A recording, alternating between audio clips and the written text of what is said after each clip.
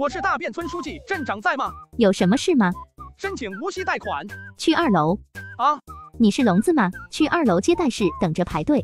这什么态度？妈的，要不是来办正事，我高低拿个香蕉塞你嘴里。老板来碗面。好嘞。哎，又是无聊的一天，也不知道主人要忙到什么时候。早知道带小黑过来了。你的面来了，你慢吃。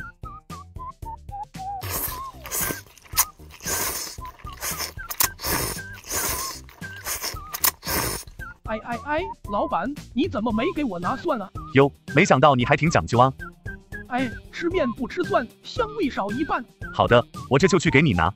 哎，真是踢一脚动一脚，要是都像你这样做生意，早倒闭了。按摩洗脚，按摩洗脚，新茶已到位，赶紧过来看看呀！哎，你还没给钱呢，站住！镇长好，你是？我是大便村的梁成，前2天刚当选村书记。坐吧，听老马之前提到过你，你读的是科技大学吧？是的。人才啊，特别是乡村更需要你这样的人才，你能当这个书记，我是非常欣赏的。镇长，是这样的，我准备在村子搞一个牛蛙养殖。牛蛙养殖，这个好啊，太好了！现在进展到哪一步了？目前已经完成了集资，全村共集资100万，公司注册申请也提交上去了，温室大棚公司牛蛙苗厂商也都找好了。我这不是看到镇里发了文件说是可以贷款吗？所以我想给我们这个牛蛙养殖项目贷款。镇里试下了一批贷款额度，你们大便村这个牛蛙养殖项目也符合无息贷款的条件，无论是情理上还是原则上，这个额度怎么着都要给你们一点，你说个数吧。300万。梁成啊，我们镇就给了500万的贷款额度，可你也知道咱们镇不止你大便村是贫困村，还有其他4个贫困村。除此之外，镇里扶贫单位都是这项政策的受益人。如果给了你们300万，那么多单位，那么多贫困村只留200万，不合适。要不这样吧，我批100万给你们。我说300万的目的就是怕你砍价，这100万正好，啥都不用愁了。好，可以，谢谢镇长。先不着急谢，申请无息贷款需要材料，你呢回去把营业执照、副本公司基本信息、公司账户信息、资产情况，有股东的话还要股东列表，标注持股比例，还要写一份申请书。准备好这些东西，咱们找个安静的地方，我帮你好好看看，没问题的话就递交上去。没钱抽好烟啊，只能抽这5块钱呢。要是没有什么事情的话，你就先回去准备吧。好，谢谢镇长。总感觉这镇长怪怪的，刚才说的话好像是不是暗示我什么？算了，先回去再说吧。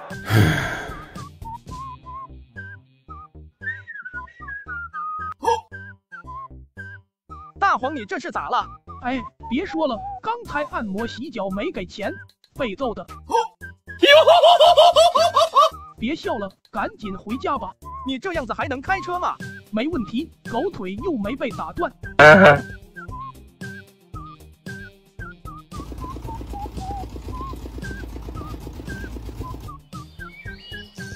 村长，你觉得镇长李春福是什么样的人？李春福，这人就是个败类搅屎棍。我告诉你呀，你离他远点。你知道我们村那么久了，为什么一直没修路吗？就是他从中贪污，把钱挪用了。你别看他表面跟人笑哈哈的，心里坏得很，就是一个笑面虎。我都上县里告他好几回了，但都没有用。他上面有人，我也没有拿得出手的证据。我们村现在还没拿掉贫困帽子，镇上贫困村那么多，他功不可没。这东西还真是人模狗样的，衣冠禽兽啊！不对，你好端端的跑去他那里干嘛？上级文件不是说为了打赢脱贫攻坚战下发了关于个人或者公司可以无息贷款的事吗？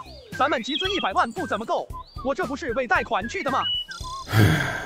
你真是太天真了，我敢打赌，镇里500万无息贷款的额度你1分都拿不到。不是吧，李春福都答应给我100万无息贷款的额度了，还让我早点准备好材料和申请书提交上去。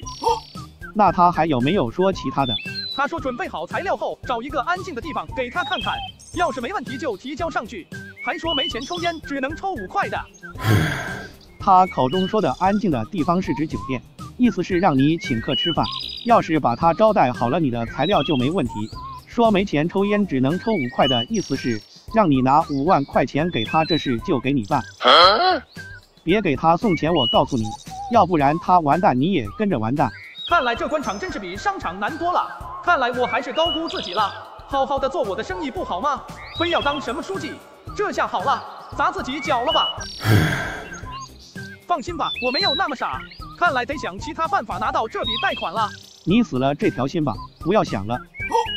那直接找镇书记行了。这估计也难了。现在咱们镇的书记上个月刚调过来的，但是你知道吗？自从2012年开始，李春福当镇长开始，每个上面派过来的书记任期不到2年就申请调走，有的1年就调走了，还有一个待了5个月就调走了。1、2个是巧合，那么5、6个都是这样。你想想这其中的猫腻。那这李春福不是翻天了？凭借背后的关系，镇长书记一人当啊！调过来的书记每次都这么急急忙忙的走，10有8九都是因为权力被架空了，在这干不成事，所以都麻溜跑了。好吧，那就先这样，我再想想其他办法。大黄，快追上那辆车，截停它！放心吧，看我的！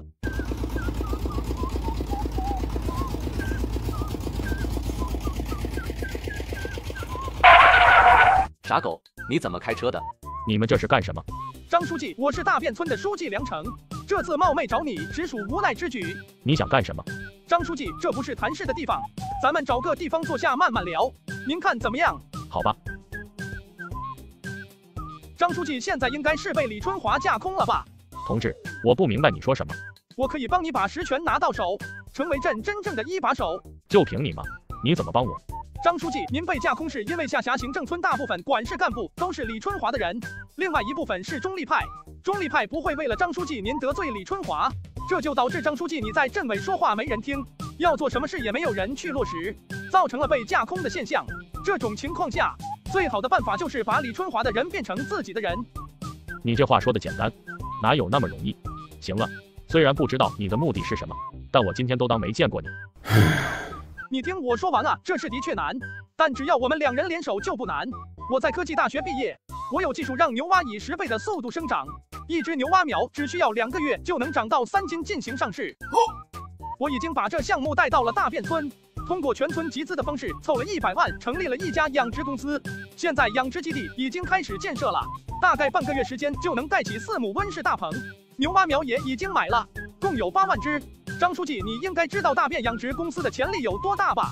如果张书记愿意给我们拿到无息贷款，帮助我们扩大养殖规模，大便养殖公司就富裕了。而我们一旦富裕，大便村摘掉贫困帽子的功劳就是你的。我呢也会在村子富裕后去帮助其他村子，我会找那些书记主任好好谈谈，他们离开李春华就给他们投资，如此一来，李春华下面的人就越来越少，而张书记下面的人就越来越多。官场上最不缺的就是见风使舵的人。随着您的话语权加重，本身又是镇书记，那些墙头草肯定也会走到您这边，到时候您就是名副其实的一把手。这搞科研的人心机居然这么深，太适合当官了。当村书记真是屈才了。我算是听明白了，你们要钱扩大规模，需要我帮忙给你们申请无息贷款。你们大便村富裕了，摘帽子的功劳就是我的。我有了这个功劳，在市里就能得到一个嘉奖，而这个嘉奖会让我在镇里产生威望。你呢有钱了，就用钱去利用那些村干部，让他们从李春华身边走到我身边，来一个釜底抽薪，使他的处境跟我现在一样，有权没利用。张书记高明，你为什么不找李春华？我找过他，但他暗示我给他5万块钱，我极为痛恨贪污腐败，所以绝不会用贿赂的方式去取得这笔无息贷款。实不相瞒，我们村老村长都到县里举报他好几次了，可惜没有实际证据，他背后有人撑腰，拿他没办法。那我们这种属于贿赂和受贿吗？我给你钱了吗？好，合作愉快。不过100万的贷款少了吧？我给你提到300万吧。能行吗？李春华还没有动用镇里的500万无息贷款额度，你的条件又十分符合，300万没有问题。如果有300万，那真是太好了，能把目前的规模翻3倍，发财了。明天我把材料直接上交县书记那里。这个项目那么好，我估计多给你另外申请200万下来都没问题。好，谢谢张书记。黄局，什么情况啊？我们镇怎么就剩下200万的额度了？你不知道吗？你们镇书记张文杰昨天找了苗书记，亲自向书记递交了一家名为大便养殖公司的无息贷款申请。苗书记对这个项目非常重视，直接就签了字，发到我这里来了。我也已经把贷款审批表交给了银行，所以你们镇里的无息贷款额度已经用掉了300万，只剩下200万了。什么？大便养殖公司？妈卖批想起来了，没想到他直接去找张文杰了。操！李春华镇长还有什么疑问吗？没事，事情太多了，我忘了这茬了。谢谢黄局。书记在忙吗？李镇长啊，我有什么忙的？这不是镇里的事都让你干了。书记去县里递交材料，怎么不跟我说一声？搞得我递交上去的材料因为金额超额被驳了回来。书记你也是知道的，下面的扶贫单位都在眼巴巴等着这笔贷款，这么一搞就又要等上好几天。现在都提倡高效率，这效率慢了担不起这个责任啊。实在是不好意思，李镇长，这不是情况紧急吗？特事特办吧。告诉你个好消息，这个项目大有可为，苗书记高度重视，他说要亲自挂点咱们镇和大便养殖公司。这我怎么不知道？通知今早发的，你还没看吧？喂，张书记，我和苗书记马上到你们那了，安排一下大便村的走访。什么？我以为要过段时间才来呢，没想到那么快。好，我马上安排。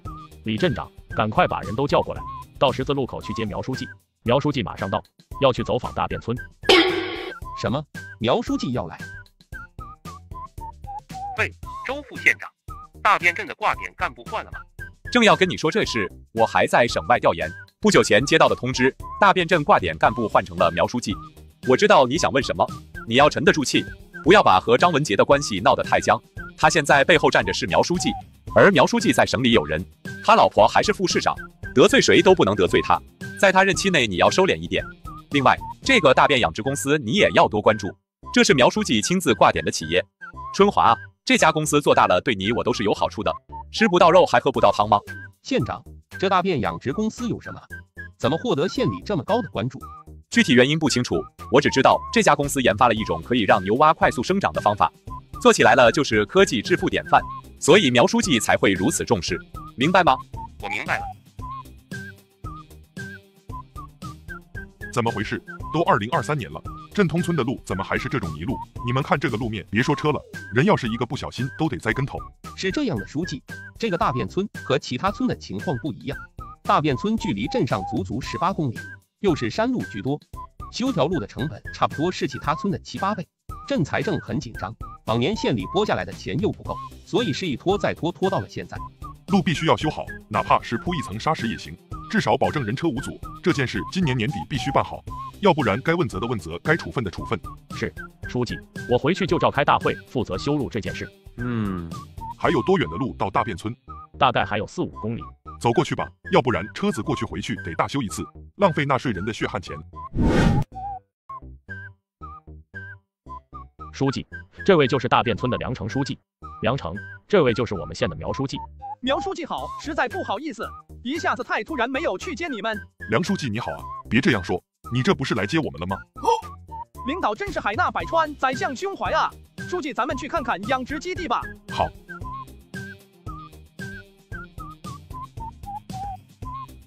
这危房改造政策实行这么多年了，大便村怎么还有那么多危房？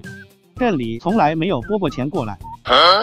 这样的书记，镇里是直接请工匠到村里每家每户检查，对一些受损的地方进行修补，所以虽然没有给钱，但的确花钱修了。修修补补只会越来越破，其他的我不管。今年年底凡是符合条件的危房必须全部改造。在这里我警告一些同志，什么钱该拿，什么钱不该拿。书记，回头我就让李镇长着手危房的事。苗书记、张书记，截止目前为止，大便村养殖基地已完成的养殖规模为4亩，已投放8万只牛蛙苗，而大便养殖基地第1期规模总为25亩，21亩还在扩建当中。不错不错，搞这1亩要花多少钱？1亩地算上温室大棚的话，成本是21万。你刚才说总共规模是25亩，1亩成本21万，光建造成本就需要525万了。你们不是只集资了100万吗？书记，您这可是明知故问了呀！原本计划先搞4亩，但不是听说镇里县里要投500万吗？所以我就增加至25亩。你小子消息挺灵通啊，你就不怕镇里县里不投钱给你吗？那也没关系，欠400多万而已。等这已经投放的8万只牛蛙成熟进入市场，就能给我带来近300万的收入。再过2个月又是300万就还清了。这是一个很好的项目，县委高度重视，好好干，争取早日成为咱们县的经济产业。苗书记，不是我吹牛，只要资金到位，大便养殖公司今年年底就能达到营销额破亿。出货渠道找到了吗？这个还没找好，等什么都弄好了再去找。出货渠道得早点找啊，要不然……出货渠道这边县里给你找，你只需要把你的牛蛙养殖基地弄好。要是这样的话，那就太好了，真是太感谢了。我不要你口头感谢，我交给你一个任务，把公司做大，把规模做大，提供大量就业，提高大便镇乃至全县经济水平。是，保证完成任务。苗书记，现在要中午了，要不在这吃一顿饭再走吧？好啊，投资几百万是该吃顿饭回本，哈哈。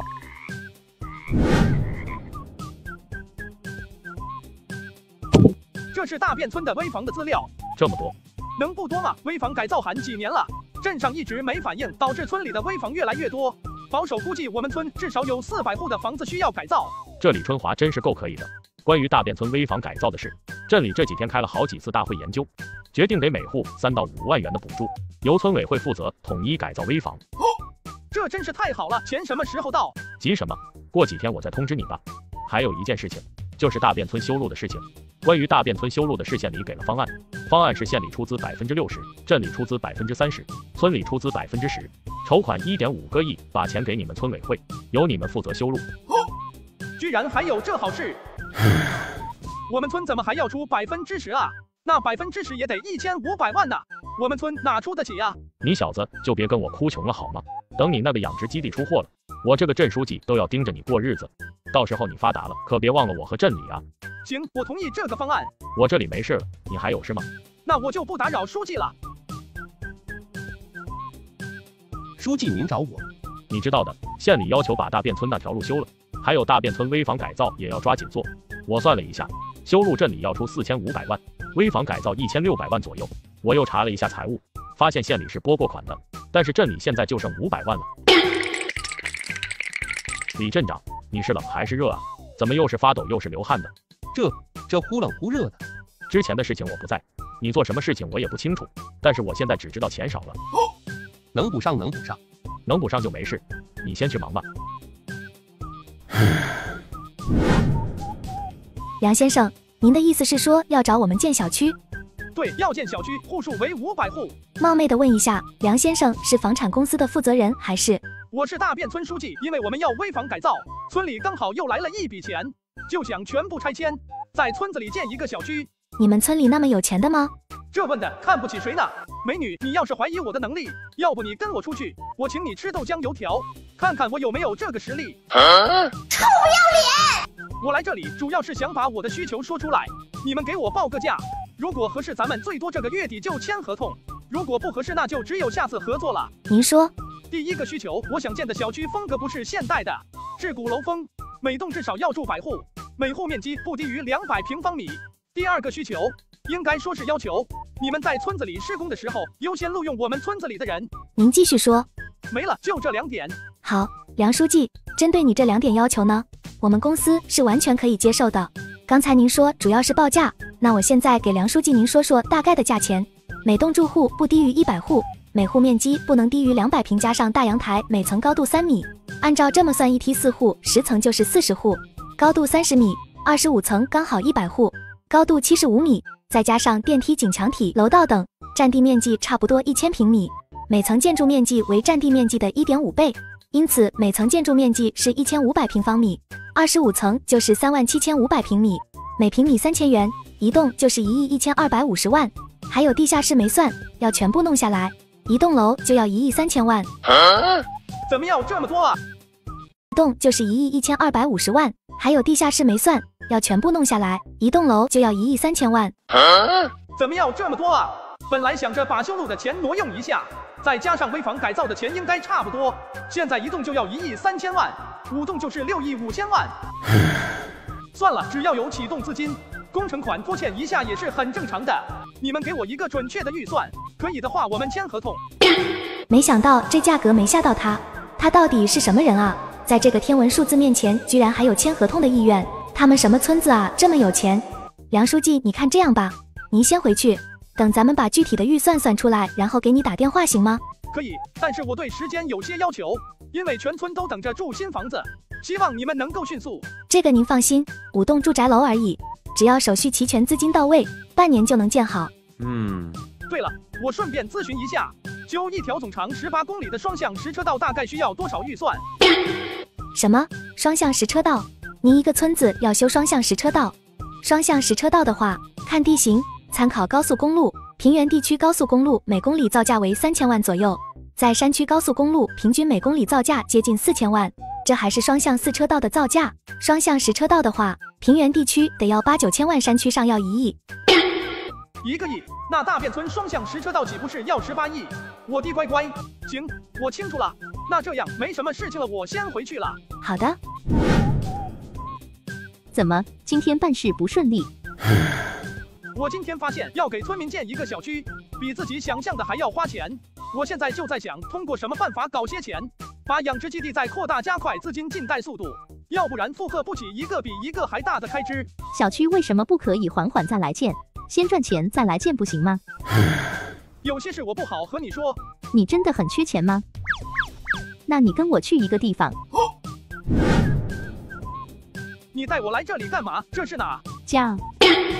你说什么？这是你家？你爸妈不是卖保险的吗？对呀，卖保险的。卖保险的能住在这么豪华的小区吗？你家该不会是开保险公司的吧？安家就是我家的。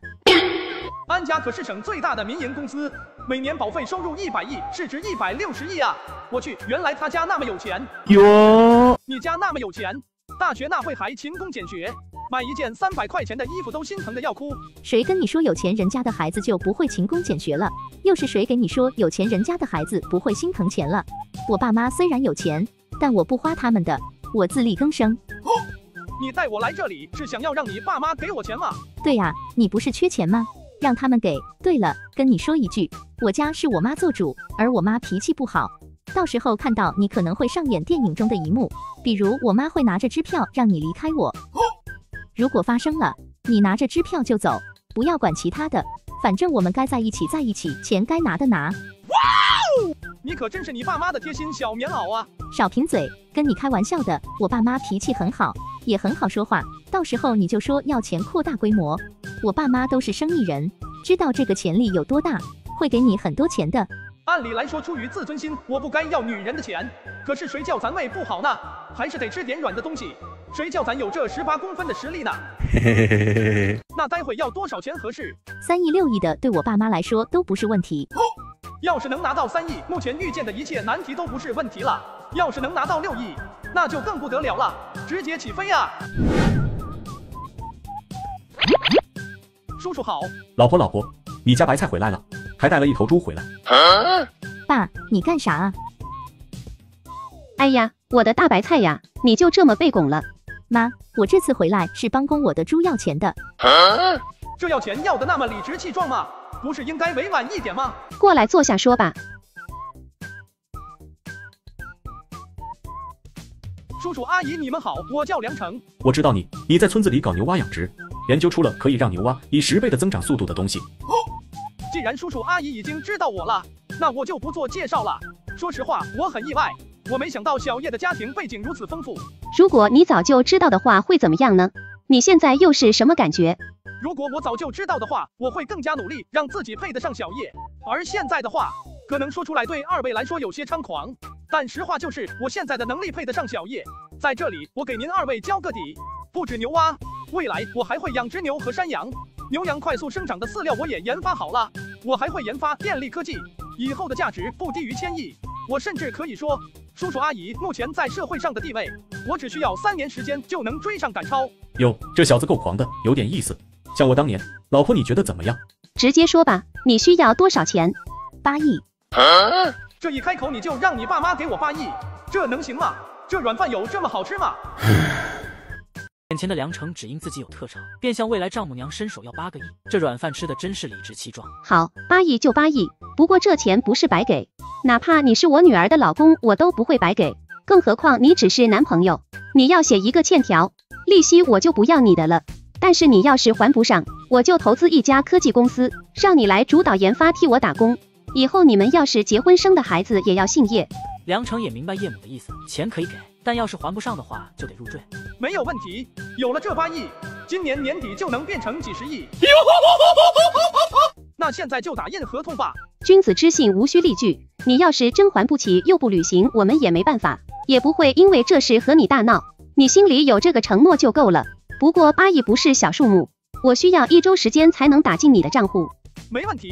有了这8亿借款，梁成第2天就回到村里召开大会，把危房改造的事说出来，并且提出建造小区的事。众人都是一脸懵。梁成，建小区貌似可以解决你刚才说的问题，但是我们这点钱估计不太够吧？还有你把钱拿来建小区，其他村民未必会同意这个方案啊。梁成心里也很清楚，因为危房改造每户都是不一样的，有的人家还没有。如果这钱都拿去建小区了，那么分房的时候怎么分呢？不过他还是说道：我是打算这样的，危房改造款一下来，就按照镇里的名册挨家挨户把钱分下去，先把钱交到村民的口袋。建设公司那边我已经联系，等他们给出预算，我们就根据预算进行集资。但是呢，每户可以出多出少，可以出3万，也可以出1000，少的钱由我来垫付。等养殖公司那边产生了收益，我就从大家分红里扣，把我垫付的钱收回来，这样就可以保证大家的公平。当然了，没有参股公司的人我是不会垫付的。你垫付？你有那么多钱吗？有，这次去市里我去见了未来丈母娘和岳父，他们家有钱，借给我8个亿。说完全场都震惊了，每个人都被这天文数字吓到了。梁成，你有这8个亿，为什么不自己建呢？我一家人能分身吗？建这么大，我一家人住得完吗？总不能让我一个人建了免费送房子吧？我之所以选择集资，是想让全村利益都绑在一起，一起致富，一起成为有钱人，实现全村共同富裕。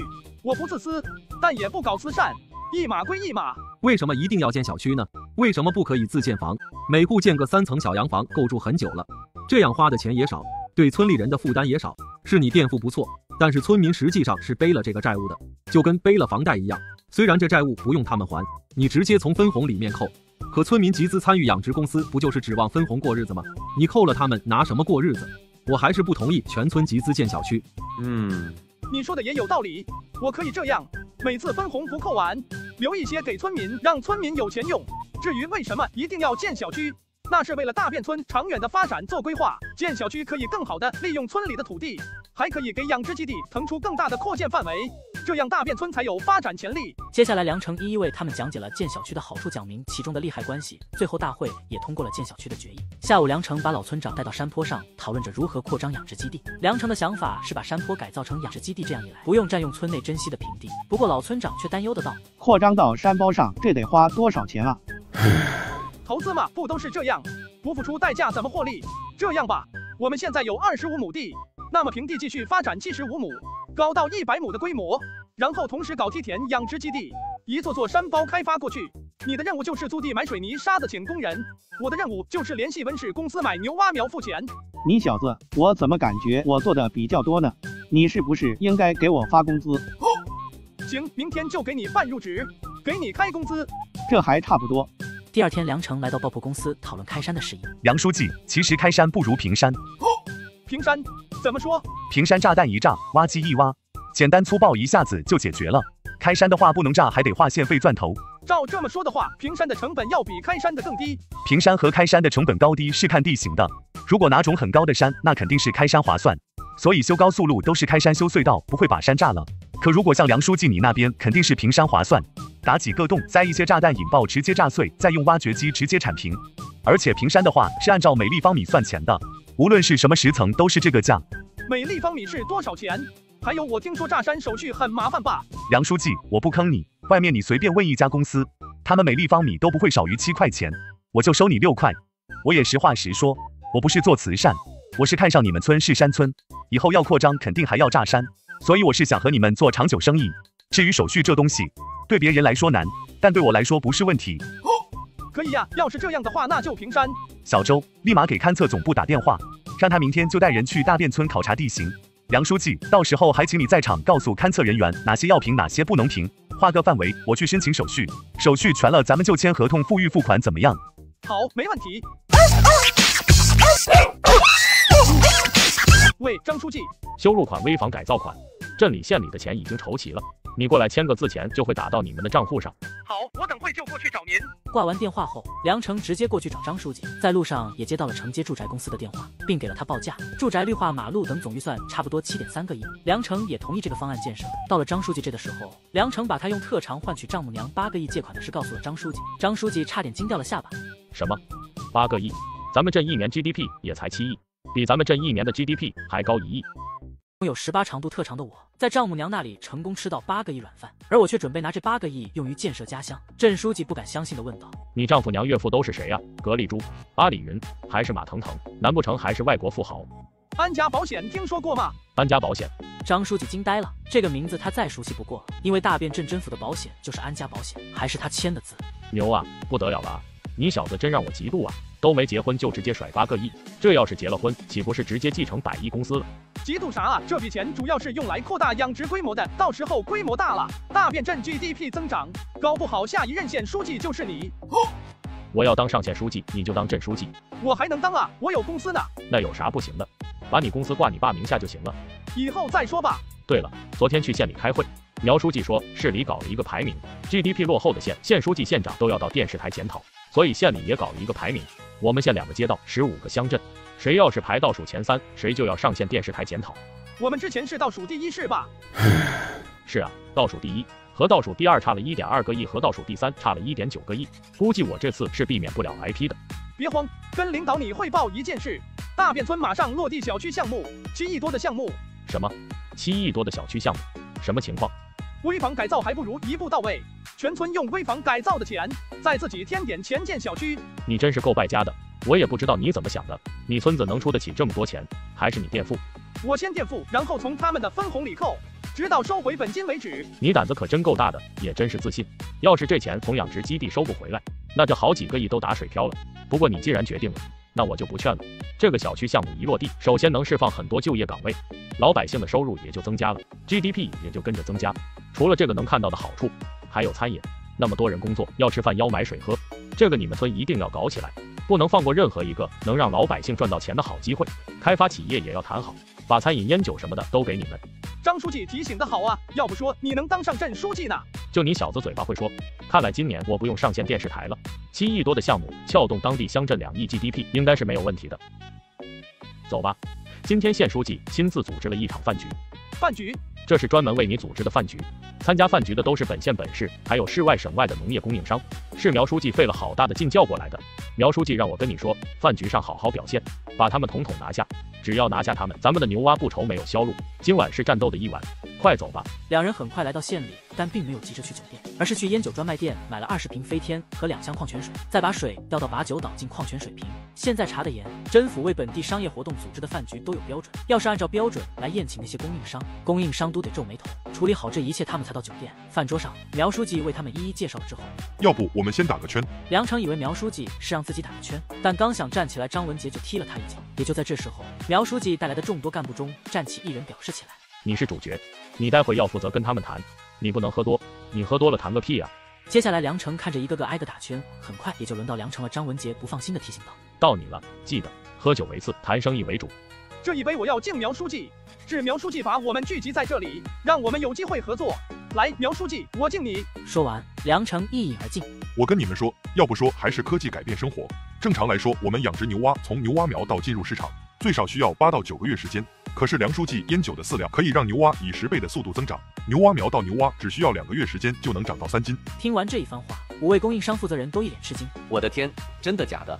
这药是不是激素的那种？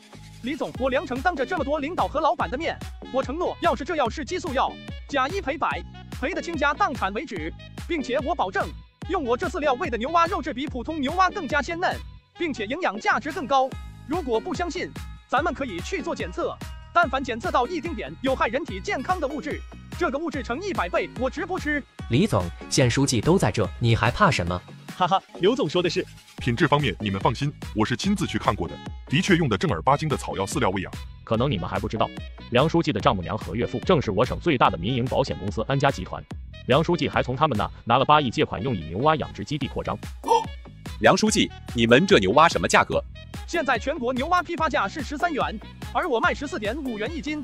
14.5元，比市场价还高出1.5元。梁书记，你们的牛蛙长得这么快，产量高，按照市场不应该便宜市场价吗？大家要知道，大便村的牛蛙不只是长得快，肉质还更加鲜嫩，营养价值也高，3大特点集于一身。除我之外，全世界仅我一家，高于市场价才是大便牛蛙真正的价值。梁书记，明天方便到您基地里看看吗？耳听为虚，眼见为实，做生意都要严谨一些。亲自过去看过才放心。当然可以，到时候我们就在池子里抓几只牛蛙，现场煮也好，炒也好，大家一起尝尝。要是觉得好，我欢迎大家下订单。说完，各位老总都觉得不错，苗书记也很欣慰这场饭局很成功。第二天，众人都到了大便村现场吃过牛蛙之后，都惊喜万分。各位老总也是10万、20万、50万斤的订购，总订单量达到了145万斤，也就是2100余万元。几位老总在镇真府签完合同也都回去了。恭喜你发财了，不对，你小子兜里有好几亿，早就发财了。你说我有钱我认，你说我发财我可不认，我兜里几个亿都是借的。现在我包括公司都是负债1000%以上，这点债务对你来说不是小意思吗？谦虚了老弟，今天的结果你跟苗书记汇报了吗？不是应该你来汇报吗？我汇报不属于越级呀。你算毛的越级呀？苗书记是挂点你们企业的直接领导，你可以直接汇报。知道了，等会就和他汇报。老哥，你先忙，我也回去了。就这样2个月后，大便牛蛙迅速火爆全国，几位老总也分别和良辰签订了独家代理合同，1年代理费就是90万，5个代理就是450万。时至9月1日，大便养殖公司累计收入8283万，还有一个订单没完成，要是完成了能破亿，不到3个月销售额破亿。有人欢喜就有人忧愁。老板，我们在江南省、浙西省、东广省的供应商相继打电话过来，先前订购的订单不要了。什么意思？为什么退货？因为我们用激素喂吗？不对呀，用激素喂牛蛙已经成为行内不可明说，大家都懂的事啊。我问了供应商，他们说江南省新开了一家牛蛙养殖公司，叫大便牛蛙，他们都说大便牛蛙比普通牛蛙好吃。目前大便牛蛙已经在江南省各地火起来了，浙西省也逐渐风靡，东广省也正在进入市场。现在退单的供应商很多，而且不光是我们被退单，一些友商也被退单。大便牛蛙，他们产量这么高吗？能吃下3省市场？目前开栏他们产量很高，据内部消息，大便牛蛙上个月已经出了400-500万斤的量，还有2家大型农贸公司拿下了大便牛蛙浙西省、东广省的独家代理。我担心照大便牛蛙在市场上继续扩张，我们在其他省的订单也将会慢慢失去。这家公司的老板一定是愣头青，各行各业都有规矩，扩张也要有节制。既然他这么肆无忌惮，那就给他上课。是，我明白怎么做。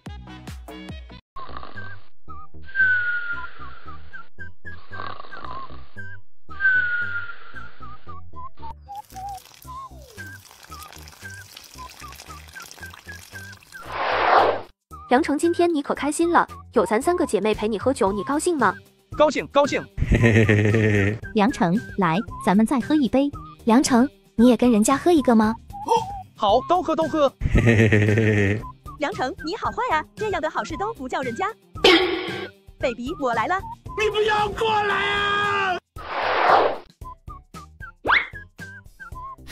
啊！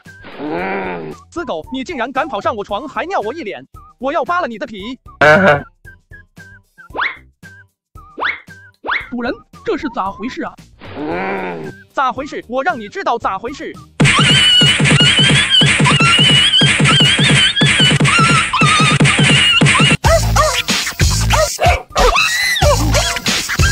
喂，这么早打电话给我，是不是想我了？想个毛啊！快看抖音，出大事了！听完这话，我直接挂断电话，打开抖音，顿时我就清醒了。大便牛蛙居然上了热搜榜第1，热搜标题是最近爆火的大便牛蛙一事，用违禁药物喂养。我顿时感觉大事不好了，里面竟然说大便牛蛙比核废水培养的海鲜还恐怖。此时供货群里面也讨论起来，但他们并没有怪我，只是大家一起商讨对策。我此时心生一计，只回了句不要慌就退出群聊了。而我接来下干的是让他们都炸锅了。我直接在网上发布了，就是使用药物怎么了？而评论区马上就炸锅了。卧槽，大便养殖公司老板发声了。使用药物还这么硬气，我要叫人网暴你！太狂了，这还有天理吗？而此时，某市养殖公司的幕后黑手正在跟老板汇报。何总，疑似大便牛蛙的老板发声了。看到了，真的就像我说的，一个愣头青。既然他找死，那就成全他，帮他顶上去。明白。此时网上的舆论简直是一边倒。良辰，你在做什么？你是吃错药了吗？你真是一个傻叉！现在全县全市都被这件事影响到了，而且你知道吗？马市长刚刚打电话给我，让我马上把你控制住。苗书记，别慌啊！现在舆论都到这了，是时候了。你特么的到底在说什么？立马请省医院、省卫生厅，要是可以，请国家级卫生检测部门对大便牛蛙进行全方面检测，并将检测结果进行全网公示。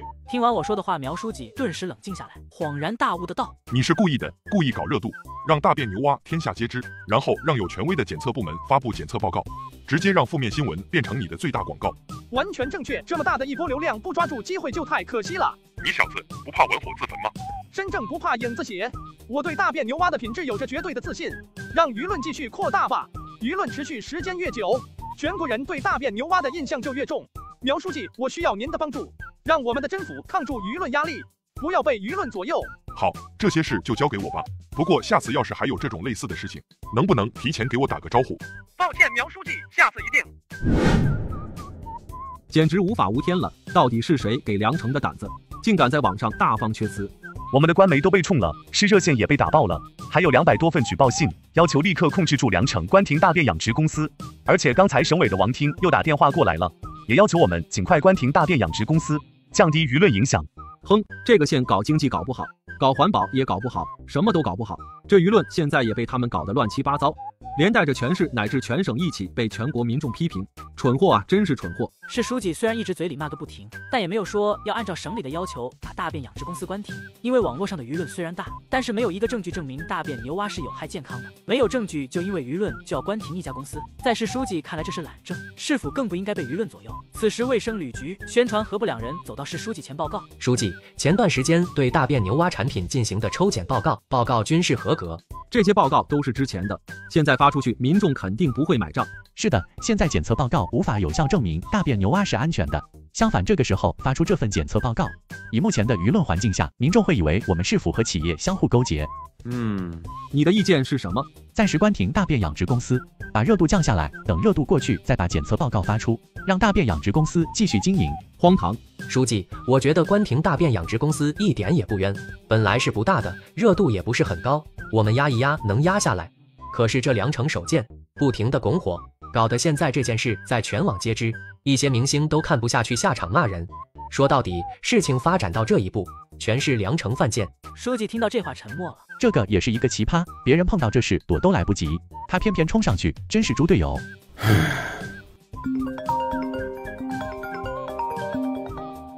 喂，许书记你好，我是苗伟。听到电话里的声音，许书记松了一口气，不是上面打来的就好。良程控制住了吗？不要再让他在网上乱说话了。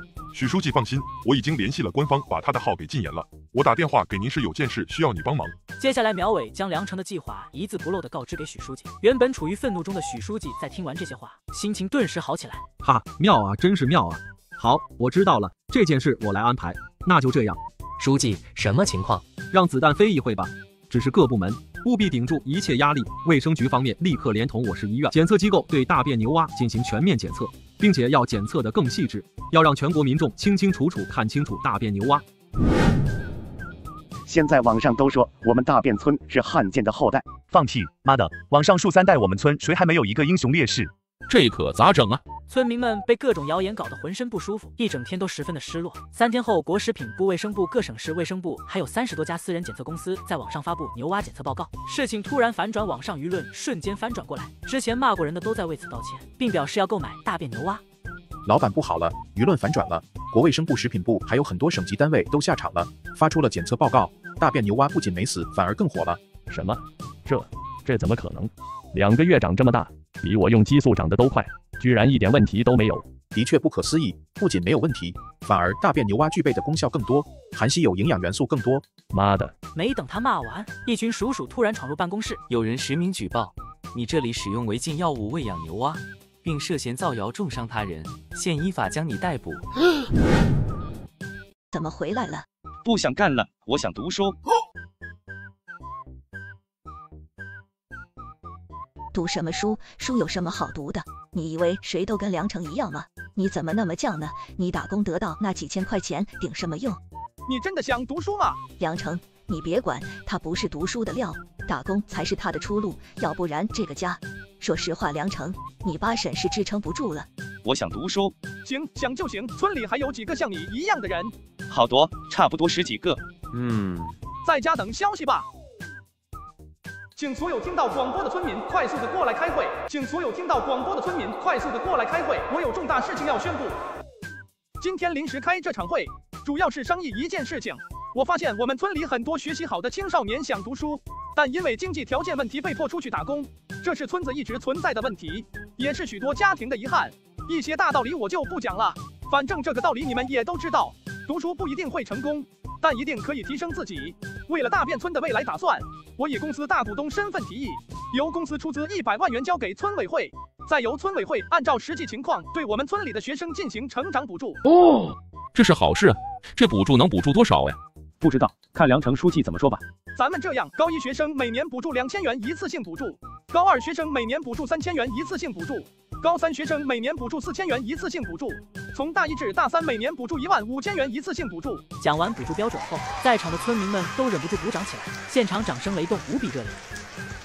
我知道很多人不想让自己孩子上学，一是考虑到经济问题，二是家庭经济压力大，需要有人分担。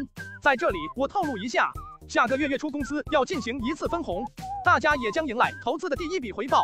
未来我们会越来越有钱，经济水平越来越高。要分红了，不知道能分多少钱？1000块钱有吧？不知道啊，能把本钱收回来就不错了。良程啊，不是八婶不想让青子去读书，现在大学都已经开学好几天了，去不了了。这的确不好搞，没有去报名会被学校视为自动放弃开除学籍。录取你的大学是哪所大学？江南属属大学。好小子，你考上属属学校了。你们的情况我知道了。这样吧，青子，你统计一下村里那些被录取但没有去的人，挨个劝他们回来，也把录取他们的学校做个报表发给我。这些学校我去交涉。谢谢成哥。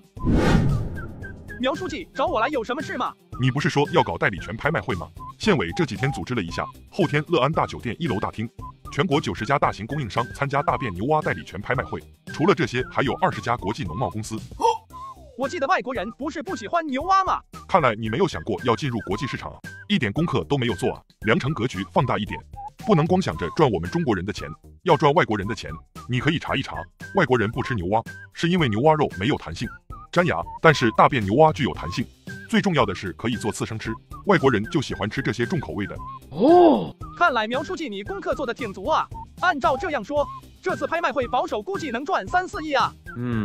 所以你要提前做准备，不仅要拍卖我们国家的大便牛蛙代理权，还要拍卖其他国家的。针对这次拍卖活动，市委省委高度重视，市委的许书记还要亲自来一趟。总之好好表现吧。好，我知道了，等会我要去市里一下。对了，来的时候给你拿了点土特产，还请您收下。你搞什么？我告诉你，我可不是那样的人，干点实事就要收礼物的逻辑就是不良风气的根源所在。为人民办事是本分，以后你少来这一套。苗书记，我知道错了，下次不敢了。那这样，我先去市里了。不是让你中午出发吗？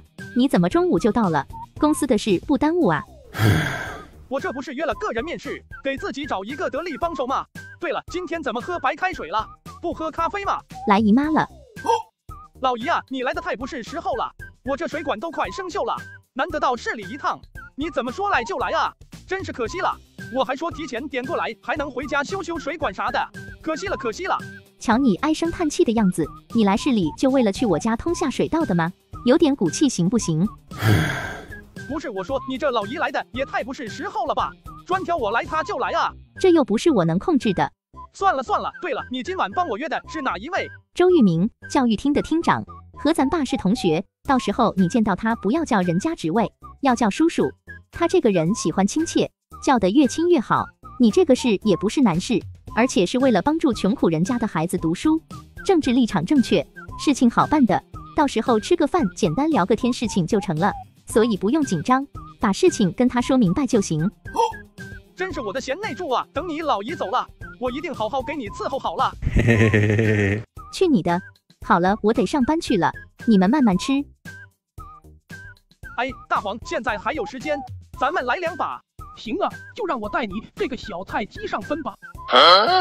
First blood, double kill, triple kill, quadra kill, penta kill。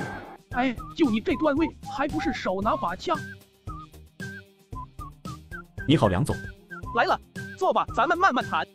总真是厉害啊，竟然敢玩弄舆论，把负面舆论打成一场零成本的超级大广告。还不错嘛，不过也不是零成本啦，发了一篇文章花了我1000块呢。1000块钱打了一场价值超1亿元的广告，你这是得了便宜还卖乖啊？这送上门的流量不要白不要啊！好了，说说为什么选择我们公司吧。你现在可是一家国企的经理，我很想知道是什么原因让你想要放弃这个工作，转而投奔我们大便养殖公司的。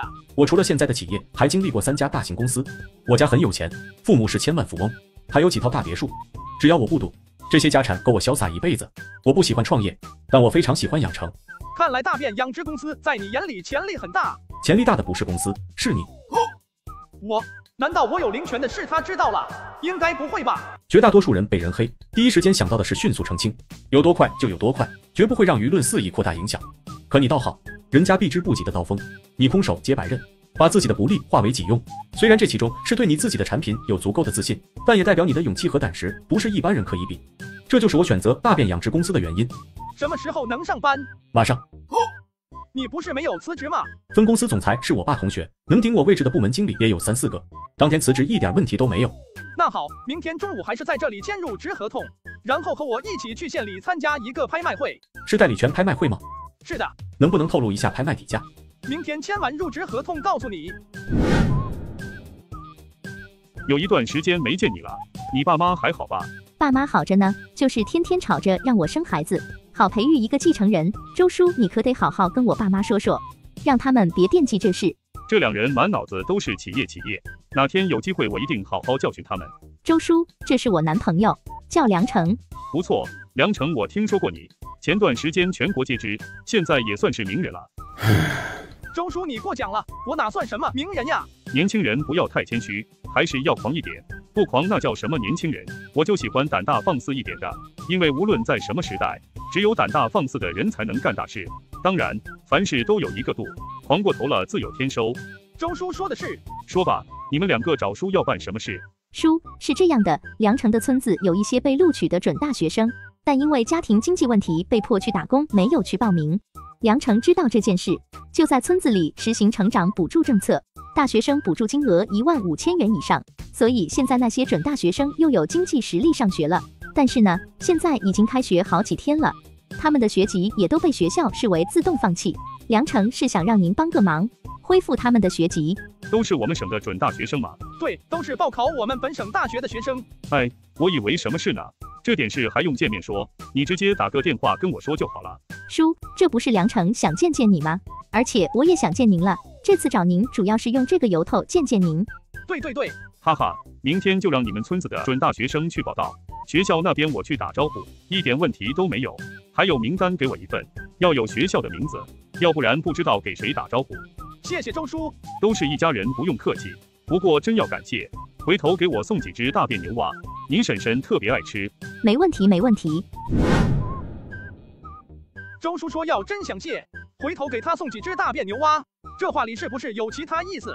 比如让我送点钱什么的？你别多想，周叔家里不差钱，人家爷爷可是有名的爱国大亨，算是富3代从政。这样我就放心了。对了，咱们是不是该修一下水管和疏通一下下水道了？老姨来了怎么修啊？赶紧睡觉吧。出水口堵了，入水口没堵啊，从入水口通下去也一样的，不然我不知道啥时候来了。讨厌。主人，你俩在干啥呢？好歹你也把我先安顿好啊！死狗，赶紧给我死开，不然打断你狗腿！哎，真是重色轻狗的东西。今晚的竞拍活动，各省代理全起拍价800万，外国则是以国为单位拍卖。800万起拍价高了，我建议500万起拍。500万这也太少了吧？拍卖的目的就是让更多人参与竞标，形成竞争力，让拍卖者都感到压力。如果一开始就那么高起拍价，那么参与拍卖的人就会少，起拍价低一点，人多争抢，想要得到这个东西的人心里会有压力，便会疯狂的去加价。行，那就500万起拍。董事长，要不拍卖会让我来主持怎么样？过去再说吧，咱们现在先过去苗书记那边，走吧。苗书记，给您介绍一下，这位是我聘用的总经理李嘉诚，今后由他负责大便养殖公司的事务。你们来的正好，刚刚又有30家企业表示要参加今晚的拍卖活动，还有6家外企。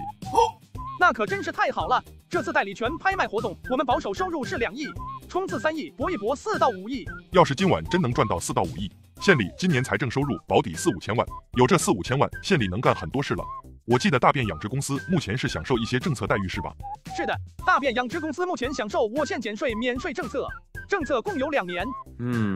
如果明年你们企业收入能超过10个亿，环保税我继续给你们免3年。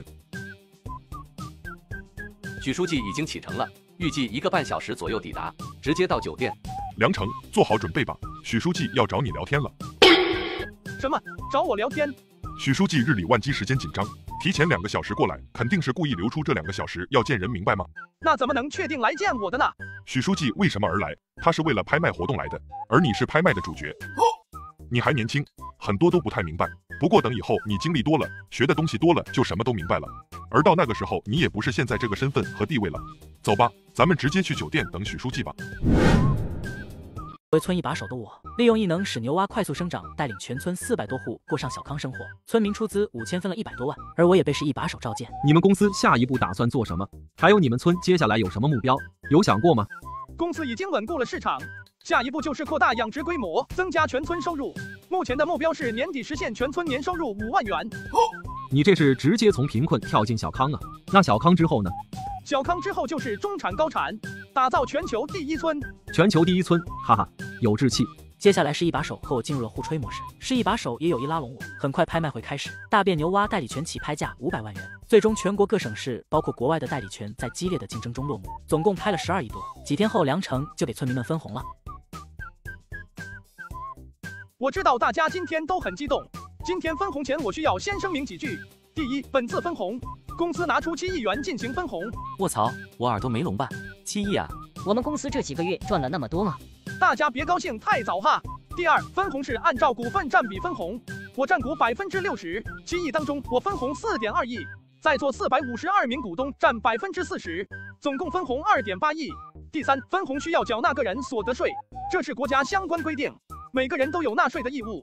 我作为自然人分红要缴纳20%的个人所得税，大家作为股东需要缴纳10%个人所得税，也就是说，大家的2.8亿分红需要扣除2800万个人所得税，剩下的2.5亿才是大家可以分到的。第四，小区项目大家都知道，当初是全体投票通过的，我个人为大家垫付了2亿1757万，按照约定我会从分红里扣，这次分红扣除预付款每人扣10万元，剩下的在日后的分红当中扣除，这样下来每个人平均可以分到45万左右的分红。我的妈呀，45万！我在外面打5年工也挣不到那么多啊！这还是平均。我之前出了3000，能分多少？我不会算，你自己算。我出了2000，之前良辰给我签的合同上面写的是0.1%，2亿的0.1%是多少？好像不是这样算的。良辰，快点分吧，你六爷我快等不及了。良辰书记，我们相信你，所以不用跟我们说那么多声明。良辰，快点发吧，你九爷的心脏都快蹦出来了。那我就不废话了，六爷。集资过程中出资5000元，持股0.25%，本次分红应得175万，扣除个人所得税垫付资金，最终得147.5万元。我勒个去，147万，出5000就分红147万了，早知道倾家荡产也要出个1万啊！六爷发了，所有村民都惊呆了，他们没想到回报如此之高。接下来良辰一一给剩下的人宣布分钱数目，从几万到100万不等。老板，我发现了一个新的商机。说说看。辣牛鞭。辣牛鞭？没错，我没有想到辣牛鞭效果那么好，我吃了一根，结果自己都控制不住自己，跟个疯驴一样。真有你说的这么夸张吗？你以为呢？我打了一支镇定剂，到现在还有反应。真的有你说的这么好吗？大黄，你一只狗凑什么热闹？哎，要真是你说的这么好，那我得叫我大兄弟小黑试试，让他脱离秒哥序列啊！不然每次出去玩，我3小时他几秒钟，等我等的都生气了。别管他，你继续说。辣牛鞭效果那么变态，堪比某哥，而且它不属于药品，属于食物。卖这玩意不需要通过什么药品检测，只要卫生过关就可以放在市面上销售。咱们国家至少有7000万人是肾虚的，要是我们每份卖150元，只要这7000万人口当中有1/10的人一年买个5、6份，一年就有差不多50亿的销售额，去除成本赚个20、30亿，一点问题都没有。你想怎么做？在村里高薪聘请技术员建厂，实现批量化生产，公司扩展营销部，就在网络上进行零售。得益于我们大便牛蛙积累了很多名气，我们公司推出牛鞭这款产品，找一些明星带货，一定会一炮而红。你说的不错，这样就业岗位也更多，村里人也能拿到高薪。这样一来，我们公司的销售产品模式不再单一，未来公司上市将大有可为。上市不上市以后再说吧，先搞一个小目标，明年公司销售额破100亿，大目标是破1000亿。这个大目标是不是有点大？没有目标的人生是不完美的。好了，先这样吧，我每人有约，我就先走了。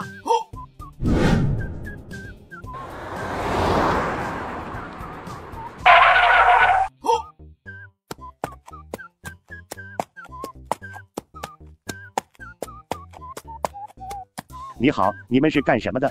如果是旅游的，这里不能旅游，这里是放养放牛的地方，你们不能开车过来，会把草压坏的，撞到牛羊你们也要赔的。我是内地搞养殖的，来买牛犊子和羊崽子的，能让我见一下你们的老板吗？买东西的。我就是这个牧场的负责人苏伟明，我可以做主。那太好了，我是梁成，很高兴认识你。那咱们到屋里边做边聊吧。好，我想从这里进一些小牛和羊崽子，不知道价格怎么样？牛分为乳小牛和断奶小牛，乳小牛是0到45天的，断奶小牛是45天到6个月的，不知道你们要买哪种？断奶小牛。断奶小牛也分3、4、5、6月的小牛。3个月的小牛多少钱一头？母的3000，公的2300。那山羊呢？我们的山羊也和小牛分类一样，母的是300一只，公的是230一只。黄牛和山羊最大能长到多少斤？正常来说，我们这里的黄牛养3年能养到700多斤，公的养4年能养到8、900斤。山羊的话，我们这里的山羊是白绒山羊，养7、8个月就有7、80斤，要是养1年能有100斤，养2、3年就会有180斤。不过我们这里一般不会养那么久。梁老板怎么了？是不是觉得价格贵了？能稍微便宜一点吗？我要的很多。很多？很多是多少？1万只牛犊子，2万只羊崽子，全都要断奶那种。一次性买1万只牛，2万只羊，直接惊呆了牧场主。梁老板，你说的是真的？你看我像开玩笑的样子吗？拿出你的诚意，价格合适我就要了。梁老板，我们漠南人做生意十分诚信，正所谓朋友来了有酒喝，豺狼来了有猎枪。一口价，母牛犊子2500一头，公的2200一头，母羊崽子280一头，公的200一头。主打的就是一个真诚。我们内地人也主打的是一个真诚，就按照这个价格，公牛犊子我拿1万头，母牛犊子拿9000头，公羊崽2000只，母羊崽18000只。哦，太好了！苏伟明高兴的嘴巴都合不拢了。梁老板，有一点要跟您说，您要的太多了，我们养殖场一时半会拿不出那么多货，能不能宽容一些时间，比如2、3个月？没有问题。那咱们签合同。好。やめたい。哦。李嘉诚，牛鞭的事你进展的怎么样了？人已经招好了，77个人，全都是你们村的中老妇女。厂房也在盖了，想换设备也定了，牛鞭我也定了1万斤，等货到就可以开始拉了。你给他们多少工资？这是技术活，每个月每人给15000外加5险1金各种福利。怎么样？这算是给你们村提供了77个高薪岗位了。没问题。等厂房盖好，设备抵达就可以打广告搞销售了。不得不说，辣牛鞭真是一款成熟的产品。我问了几个大妈，她们说辣牛鞭半个月就辣好了。我本来还担心辣的牛鞭周期长出货慢，现在看来担心的应该是牛鞭不够。这你不用担心，我马上就要攻克黄牛山羊的速长饲料了。卧槽，你还是人吗？你这是改变一个个生物自然，特么的活脱脱的上帝啊！淡定淡定，说正事。等平山项目告终，要预留出300亩地建牛棚和羊棚，剩下的全建牛蛙棚。看来公司又要起飞了，到时候我们公司就有4款强力产业品了。努力吧，李嘉诚，在我的扶持下，我相信你李嘉诚未来前途无量。就这样，日子一天一天过去，大便村小区项目距离完工日期越来越近，6栋住宅楼拔地而起。平山项目的进展也很快，每天都有一座山包被移平，辣牛鞭工厂也在加速兴建。而随着订购的牛鞭抵达大便村，77名辣牛鞭技术员就开始了工作。一时间，全村一部分人家里都挂满了辣牛鞭。不久后，镇里开会，我由于不知道会议室在哪，就问了值班前台。巧的是，又是上次那个女的，还是那个调养，让我自己去找。我火气一下子上来了，拍着桌子道：卧槽，老子18的长度还能忍你？叫什么名字？谁给你的权力值班玩手机？老子1年交上亿的税，就养你这种混蛋！女的直接给我吓傻了。此时一道声音传来：怎么回事啊？李镇长，你来的正好，这个好几次了，每次问他什么都是在偷奸耍滑，还目中无人，连我都这样，镇上其他人呢？这对当和真府的形象是不是一个污点？爸爸，卧槽，原来又是一个走后门的。梁成，人嘛都有一些小问题，这些都不是大事。你刚才说对当和真府的形象，那你刚才又是拍桌子又是大喊大叫的，是不是也有损当和真府的形象呢？不知道的人还以为我们这里是菜市场呢。这李春华真是够可以的，避重就轻不说，还反给我扣帽子。李春华同志，我现在严重怀疑你有严重的形式主义，建议你多看几本伟人的书，好好深造学习。扣帽子是吧？那我也扣，看谁扣的大。你。李春华混迹大便镇大半辈子，头一次被人当着这么多人面对，他气得差点想骂人，但还是忍住了。良程，你别太过分了，你要摆清楚你自己的位置。你只是一个村一把手，不要太放肆。哟，村一把手怎么了？我当讲究人人平等。李春华同志，我现在又怀疑你有严重的官本主义思想，官僚阶级主义。李春华气得脸色发白，强行让自己冷静下来。你别以为你有张文杰苗书记给你撑腰，就以为能在大便镇横着走。我在这里经营了大半辈子，有些东西是你无法想象的。你读了那么多书，也知道瘦死的骆驼比马大吧？哟，大便村穷山恶水啊！李春华皱起眉头，一下子没有听明白这话的意思。我直接走了，留下他一脸懵逼。当我们前后脚进入会议室的时候，李春华狠狠瞪了我一眼，坐我旁边的村一把手李海说道：“你又得罪李春华了，感觉他看你的眼神不对劲啊。”得罪就得罪了吧，你别小瞧他了。虽然张文杰已经是名副其实的一把手，但镇上还是有些事情是他管的。最危险的是镇上很多流氓都听他的，还有他的大女婿，你知道谁不？谁？县环保的副局张明。哦不，上个月生了，现在是正的。张明是县里出了名的怕老婆，他大女儿要是知道你跟李春华闹，他大女儿肯定要让张明给你使绊子，从你们公司环保下手。此时张文杰进来了，会议上大概说的就是大便镇的 GDP 疯狂增长，税收大幅度增加是去年的多少倍，总之就是越来越好了，然后把我表扬了一番，反正啰嗦了一大堆才结束。我说你们这些个领导，开个会讲一些主要的不就行了？说那么多场面话给谁听啊？自己累还惹人嫌。你以为这些话我们想说啊？这些话我们也知道讲了没什么用，但还是要说。为什么？因为要是出了问题，我没说这相关的话，那就是失职，严重的可以说是渎职。可是我说了这相关的话，出了问题就找不到我身上。当领导可真累。对了，你们的养殖基地听说已经扩大到600亩了吧？是的。照我说啊，你们养殖基地扩建成本太多了，要扩建只能平山。你这半年赚的钱，估计有一半砸在这个平山项目上，不如你把养殖基地外扩，在大便镇其他地方建养殖基地。这样呢，你们扩建成本低了，也给当地带来了租金和收益，提供了就业，何乐而不为？我承认张书记说的是一个很好的建议，但我却不这么认为。我认为的是在村里扩建，增加就业岗位，吸引外来人口，提高大便村人流量，大便村才能更好的发展。不过这话我可不敢跟他说。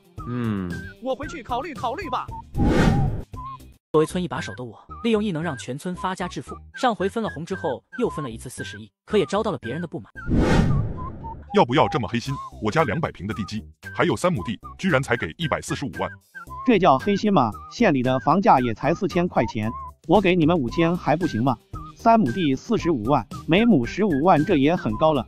就是租1年1000，你也得租150年才能收到15万。什么啊？跟我们扯什么县里的房价？你们分红分了那么多，就给我们这点。梁成，你要不要进去说说？这些人狮子大开口，开口就要6000万，我都想进去揍他们。梁成，要不要我们进去干他们？这群人真特么不要脸！大家别冲动啊，我进去瞅瞅。村里买地是按照县平均土地价格基础上再加了50%，这个价格并不低。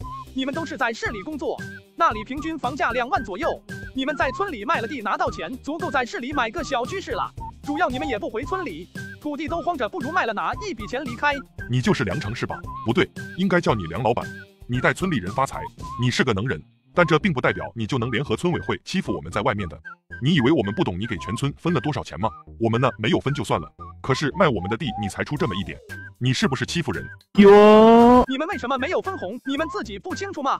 当初集资的时候叫你们出资，你们是1万个不愿意。别跟我扯这些，人家东果那边一个村搞到钱了，全村都有份。人家那叫村集体，我们是股份制，你们7个也都是在外面做生意的，这点不懂。那是你故意的，你就是针对我们，所以才不搞村集体，所以你搞了股份制。对，你们就是故意的。你真是坏，幸好当初我没有捐钱给你上大学，要不然真是瞎了那笔钱。都是一个村的吃相，太难看了。门口的村民有点忍不住了，想要进来把这几个人暴揍一顿，但却被梁成叫住了。怎么还想打我啊？现在是法治社会，来啊，来打啊！老子从不怕玩命。我不会针对任何人，全村在外面打工的不止你们7家，有40多家。可是除了你们7家，其余的都出了。凡事要讲道理，对吧？我不管，反正你就是在针对我们。对，村里买地可以6000万，要是给5000万也不是不可以。这钱要是不给，我们不卖。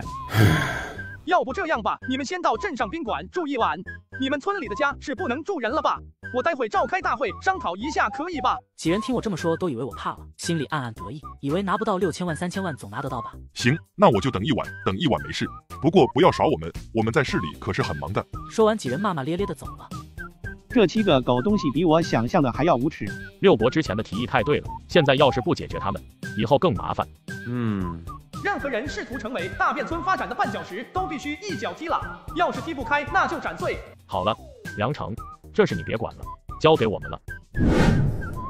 村里开完会了，同意了，6000万，你们过来签字吧。一定要晚上吗？过时不候。好，我们马上过去。挂完电话，他们立即驱车前往大便村。而在山路的某个拐弯处，20多名青年站在路边，全身伪装，手里也都拿着铁铲，脸上都戴着口罩。记住，这事和良程没关系，要是被抓了，就说是我主张干的。众人都没有说话。在等了大约半小时后，2辆车开过来了。动手！一声令下，20多人齐刷刷地冲上去，把车给围住，拿起铁铲把车窗砸坏，把他们几个人扯了出来。你们想干什么？救命啊！有人抢劫啊！妈的，这里都有人抢劫！你们是谁？你们想干什么？没等他们叫喊多久，几人都被套上了麻袋，被带到了一旁的山里，然后几人都被扔到了提前挖好的坑里。你们是谁？你们想干什么？没人回应他，而回应他的却是一把把泥土朝他们而来。卧槽，这是要活埋我们啊！饶命啊！放过我吧，我上有老下有小，小弟哪里得罪的各位大哥啊？你们要多少钱我给，我有多少都给你们。最好站直了，站直了能多活久一点。你是白宝山对不对？你们这群刁民竟然要活埋我们！叫吧，趁活着多叫一会儿。你们别胡来啊，有话好好说啊！没人回应他们，而是继续抡着铲子。当泥土摸过他们的下半身时，他们脸上都写满了恐惧。别闹，大家别乱来啊！嘎人是要坐牢的，你看你们都那么有钱了，去坐牢多可惜。为了大便村能够没有任何阻碍的发展，劳我去做，反正我也活了几十岁了，枪毙也值了。至于他们，不是主谋，最多一个无期，表现好还能出来享受几年，所以值了。疯子，全是疯子！你们为什么要嘎我们？总得给个理由吧？没想到你们那么蠢，那就让你们做一个明白鬼吧。你们狮子大张口，村里不想出这个钱。我不要6000万了，我只要3000万总可以了吧？他以为自己退了一大步，然而村民等人听到心里更气了，铲土的速度都快了1倍。不一会功夫，7人身子都埋入了土里，只剩下一个头在。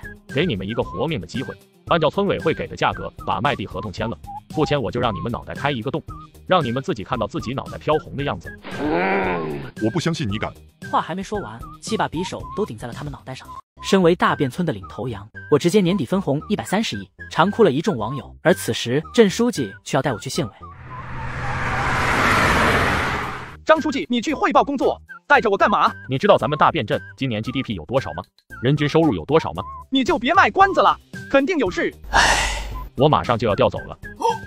你调走了？怎么这么快？这里面有你的功劳。因为大便村的迅速发展，省里对我这任书记很满意，准备调到同兴市担任副市长。那就恭喜你了，副市长，再过几年又要升正处了。说实话，我真的舍不得这里，好不容易干了一些成绩，就被调走了。既来之则安之，干着呗。不对啊，你这个跟我问的问题不搭嘎啊！就算你要调走，跟你让我去县里有什么关系？前段时间去县里开会，苗书记跟我透露了一个消息，省里打算重点发展大便村，等明年可能要撤村设镇。梁成有些惊讶，虽然他也想过大便村迟早撤村设镇，但是没想到会这么快。那苗书记有没有跟你透露，谁会当大便村镇书记和镇长？说出来你可能不信，领导提议你来担任。卧槽，真的假的？我实话跟你说了，每年江南省人才流失很严重，省里为了振兴江南省，打算打造一个经济特区。原本很多人都支持洪昌市的，但也有一部分人不想给洪昌市打工。正好咱们市里的许书记推荐了你们的大便村，然后他们就同意了。没错。一个原因是你们仅1年半的时间就从贫困村翻身，另一个原因是你开办了公司，还愿意分钱给村民们。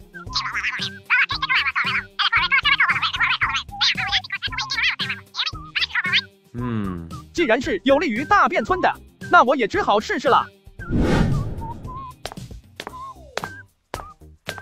你们大便村今年厉害啊，完成了你当初许下的保证，并且超额完成税收。这都是应该的，企业交税天经地义，既然有能力了，就更应该去反哺社会。来的路上，张书记应该跟你说过了吧？说过了。那你是怎么想的？既然省委信任大便村，信任我，那我绝不会辜负省委的信任，打造全国第一经济大镇。如此我就放心了。那明天你就跟我去一趟正经吧，去见见许书记，把你刚才的话再跟他面说一遍。小梁啊，我们又见面了。许书记，谢谢您，我都听说了，是您向省委推荐了我们大便村作为江南省经济特镇。你能来我这里，说明你决定要担起江南省经济特镇的责任。其实我挺想知道，大便村成为经济特镇后，能有哪些特权和政策待遇？这就是我要跟你说的，经济特镇的特点就是围绕经济发展给予特殊待遇。你可以一边参与公司盈利性活动，也可以担任镇委书记，这是第一个特殊待遇。待遇2则是前5年税收全部返还，用于地方发展。待遇3则是经济特区境内建设无需上报自行审批。待遇4则是可以颁布税收政策，减免企业税收。梁成听完这些特殊待遇，眼睛都直了。那除了这些，省里对经济特镇还有没有表示？比如每年拨款上？你这个小同志真够贪的，税收100%返还，还想要省里的拨款？拨款你就别想了，要不然哪还轮得到你大便村呢？早就被抢了。说的也是，经济特镇有特殊待遇，同样也有特殊要求。什么特殊要求？这个省委会给你答案的。待会我们吃完饭就一起去一趟鸿昌市，去见一见曹书记，他会跟你说要求的。苗书记，你待会就先回去吧。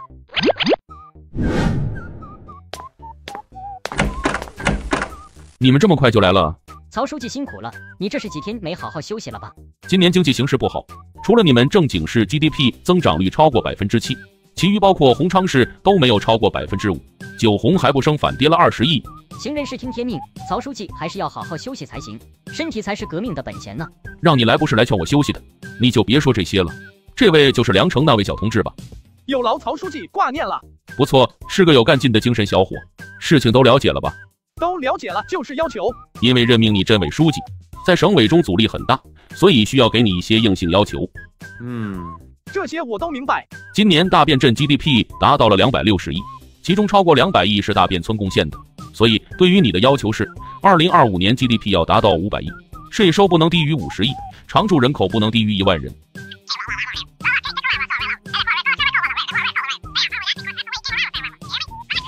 这就是未来5年的要求。如果大便村每年都能完成任务，那么不光能保留经济特镇的帽子，甚至有机会撤镇改市，行政上的特权都会对你一直开放。相反，不仅经济特镇会取消特殊性，而你也会面临要企业还是要政治的抉择。放心吧，曹书记，保证完成任务。等主干道项目完工，超级锂电池产业就可以安排了，到时候钱不就跟水一样流进来了？等到电磁辐射发电技术以及肺癌特效药技术，别说5000亿的 GDP，1万亿也不是问题。你有信心就好。下午2点有个会议，这个会议是决定省委是否支持大便村成为经济特镇。等下就由你来说，一定要表现得自信，让更多的省委领导认可你。放心吧，曹书记，保证完成任务。为了谋取经济特镇，我一个小小的村书记，竟然跑到省里给几10个省领导画大饼，不仅画得圆，领导们还吃得特别香。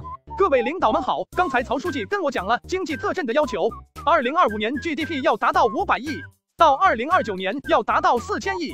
这个要求我只想说，对我太少了。我梁成今天就立下军令状，大便村2029年 GDP 至少达到1万亿，若是没有完成，我立刻辞职。5年1万亿，这小子有点狂啊！狂是狂，但是他确实能力非常不错。大便镇2年前还是贫困镇呢，现在都成了附近第1大镇了。听说还修建了住宅楼，公路也修上了，而且这小子还懂科技，我怀疑这小子手里有黑科技。就算没有这个，养殖业也搞得很不错啊，今年都缴纳了30多亿的税。关键是村民们愿意把钱花在建设上，这是最重要的一点。梁成的一席话，让众多领导从心底里认可了他。刚才梁成同志已经向我们立下了强有力的决心，那么现在就轮到我们这些同志立决心了。同意梁成担任经济特镇书记的请举手。说完，曹书记率先举手表率，很快大部分人都举手同意。小叶可能要生了。什么要生了？谁要生了？我是说我要升官了，你脑子想啥呢？瞎扯什么呢？你不是经商的吗？升什么官？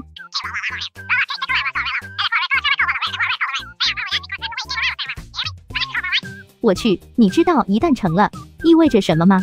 你说意味着什么？意味着你将成为全国唯一一个合法掌握大企业的镇委书记。那你可得努力了，我都正科了，你还是一个小科员。有啥好得意的？等半年后，我也满2年工作经验，我也要升。再升也没我高，我正科，搞不好副处也不是没可能。你就使劲吹吧你。我打算这次分红后，组织全村捐钱给村委会，搞一个重大的平山项目。有多重大？4个方向，东南西北一路平，每个方向平推5公里群山，清除5平方公里的。我的乖乖，这得花多少钱啊？管他多少钱，到时候捐不就是了？就是，现在最不缺的就是钱了，到时候我就捐90%，自己留个100万就好了。没错，我到时候也留个100万，剩下的全捐。看着父老乡亲的配合，梁成也很满意，这些人觉悟还是很高的。那就散会吧。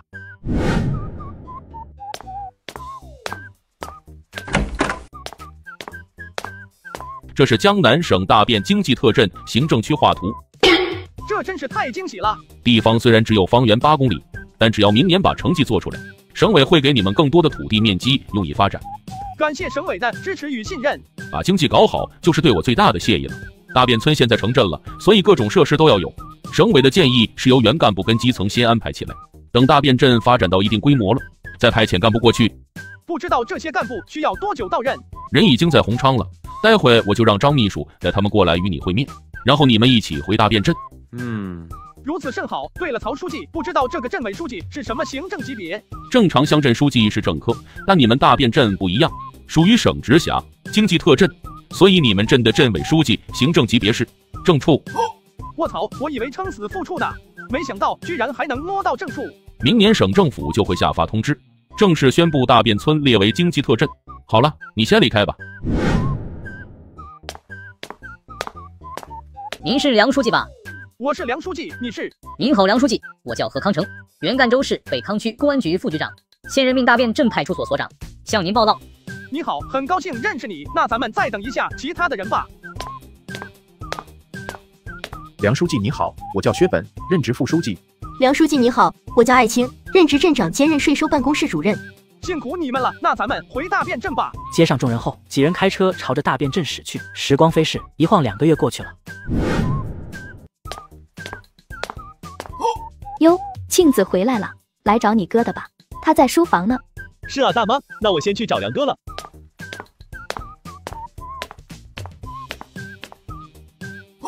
梁哥这日子过得真不错啊。在外面怎么样？学了1年，感觉差不多了。这次我回来打算开一个汽贸公司，做那些汽车厂商的2级分销商。现在我已经谈了好几个汽车厂商了，都是国内的一些新能源，理想、比亚迪、蔚来、吉利这些，特斯拉也在谈。那倒是不错，主打新能源。只是我办公司那边的工商局不给办，让我回镇上办，但是咱镇上还没有建立工商办公室，没办法，我只能来找你了。镇政府刚刚搭建起来，工商办公室确实没弄，不过你也别着急，马上就要弄了。你要是着急，也可以直接去省政府工商局，让他们代办。那我还是再等等吧，反正那些厂商的合同还没有签。行，那等你汽贸公司弄好了，哥就送你一个大礼。什么大礼？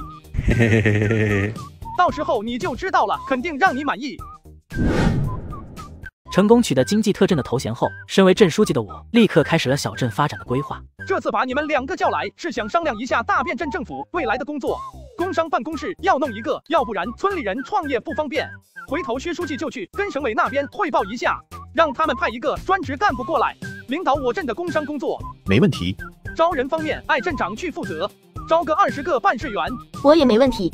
再就是建政府大楼的事情了，总在村委会办公不是一回事，要建一个政府办公大楼，还有派出所。现在镇上账户有多少钱？20亿，几乎没有怎么用。好，薛书记，明天跟我去一趟洪昌，把政府办公大楼和派出所项目落实下去。好的，梁书记。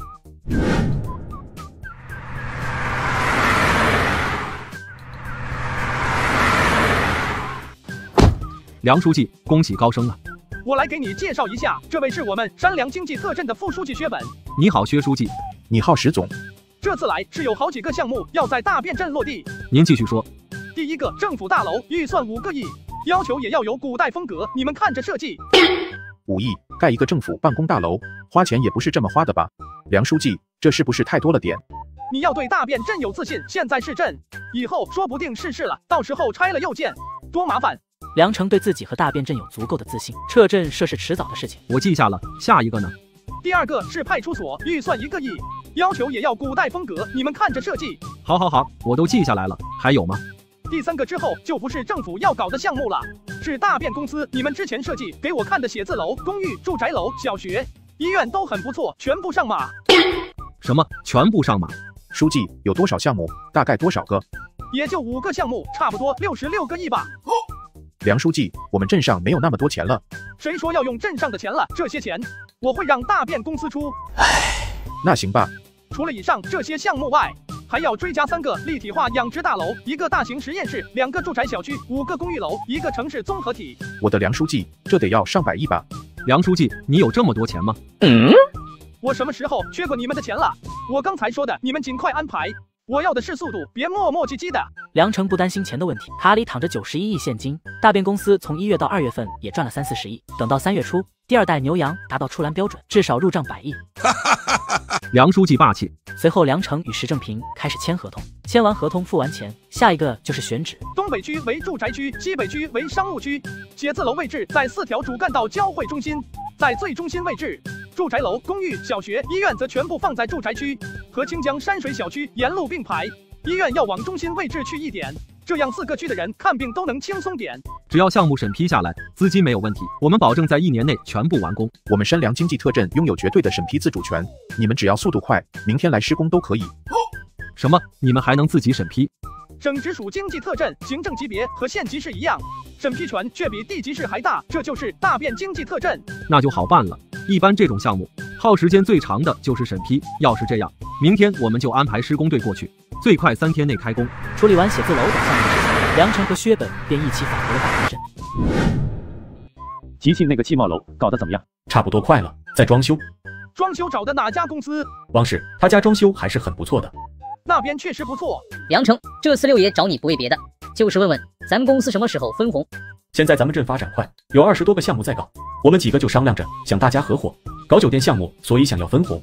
不光是酒店，我们还想弄体育场，建一个跟鸟巢一样的大体育场。还有，这不是吉庆的汽贸大楼马上就要弄好了吗？大家都想支持一下。我看行，这样吧，马上10月了，我们10月1日国庆节分红300亿。分这么多，公司不会出事吧？放心吧，公司账上现在躺着800多亿，分红300亿根本不影响公司运行。那就好。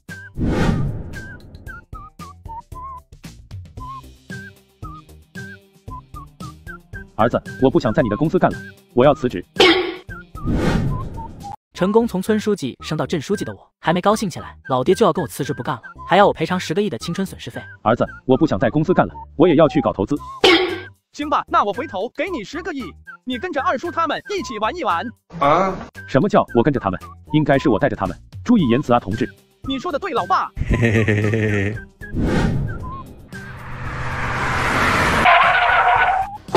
首先，欢迎大家来参加红氏汽贸公司开业典礼，感谢大家的支持。在这里，借着这个机会，我想感谢一个人，他就是我的哥哥梁程，没有他，就没有现在的我。哥，你来讲几句吧。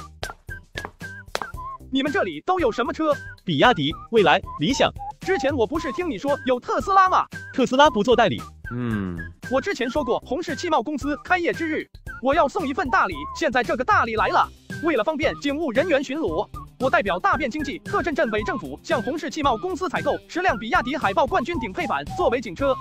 那感情好啊！现在大变镇派出所都有23号人了，但1辆车都没有，现在一下子采购10辆车，这就相当于2名警员配1辆车啊！梁书记大气。除了给派出所采购10辆比亚迪海豹冠军顶配版作为警车之外，镇委政府采购20辆理想 L9作为公务人员用车。同时，我也代表大变养殖公司向红氏汽贸公司采购10辆仰望 U8、50辆顶配护卫舰07、100辆顶配驱逐舰05，作为今年大变养殖公司年终奖抽奖活动。感谢老哥的支持，老哥我爱你。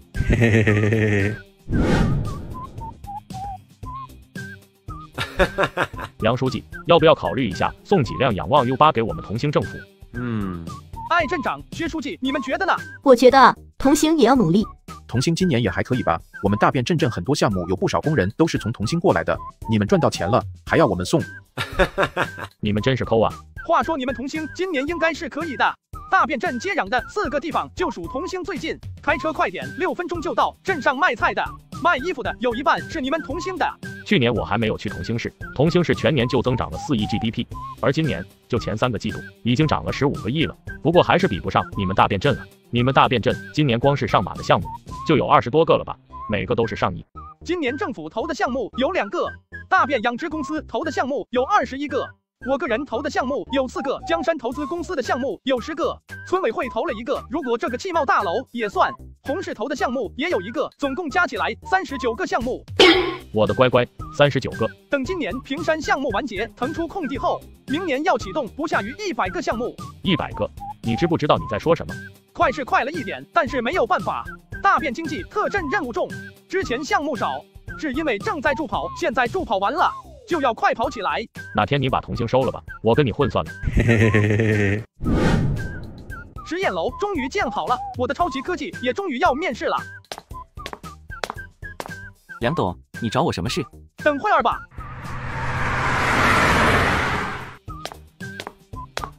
梁董，很高兴见到你。给你介绍一下，这位是原赣州兴业贸易集团副总经理，和你一样年轻有为。这位就是大名鼎鼎的孙总了吧？我用过你代言的牛鞭，效果很不错。你好，吴总。梁董，什么情况这是？这是你的解聘合同。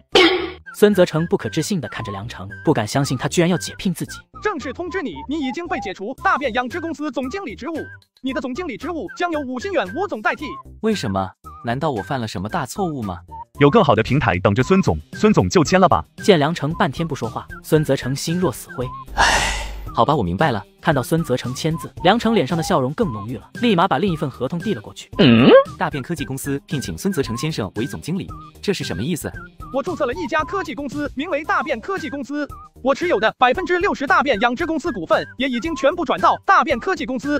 换句话说，大变科技公司是大变养殖公司的母公司，而你是大变科技公司总经理唯一人选。伍新元只是来接替你在大变养殖公司的工作，严格来说，他还算是你的下级。那你不早说，吓死我了。就是跟你开个玩笑而已。可是怎么好端端的成立了一个科技公司？这2年我其实一直都在研究完善电力科技的理论，现在也有了一些进展，并且我还尝试用中草药混合，研制出专门消杀癌细胞的特效药。但光靠我一个人去研究太慢了，因此我要成立大变科技公司，招兵买马，把技术做出来。什么电力科技？细说一下，特别是价值方面，还有这个消杀癌细胞的特效药能行吗？有进展的电力科技有2类。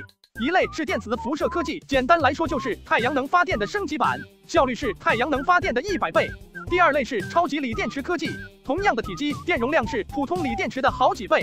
而消杀癌细胞的特效药现在只是有灵感，这东西也不是理论上可以推动的，需要试验。吴总，那么大变养殖公司就拜托你了。放心吧，只要不少我的年薪，大变养殖公司会在我的手上更加红火的。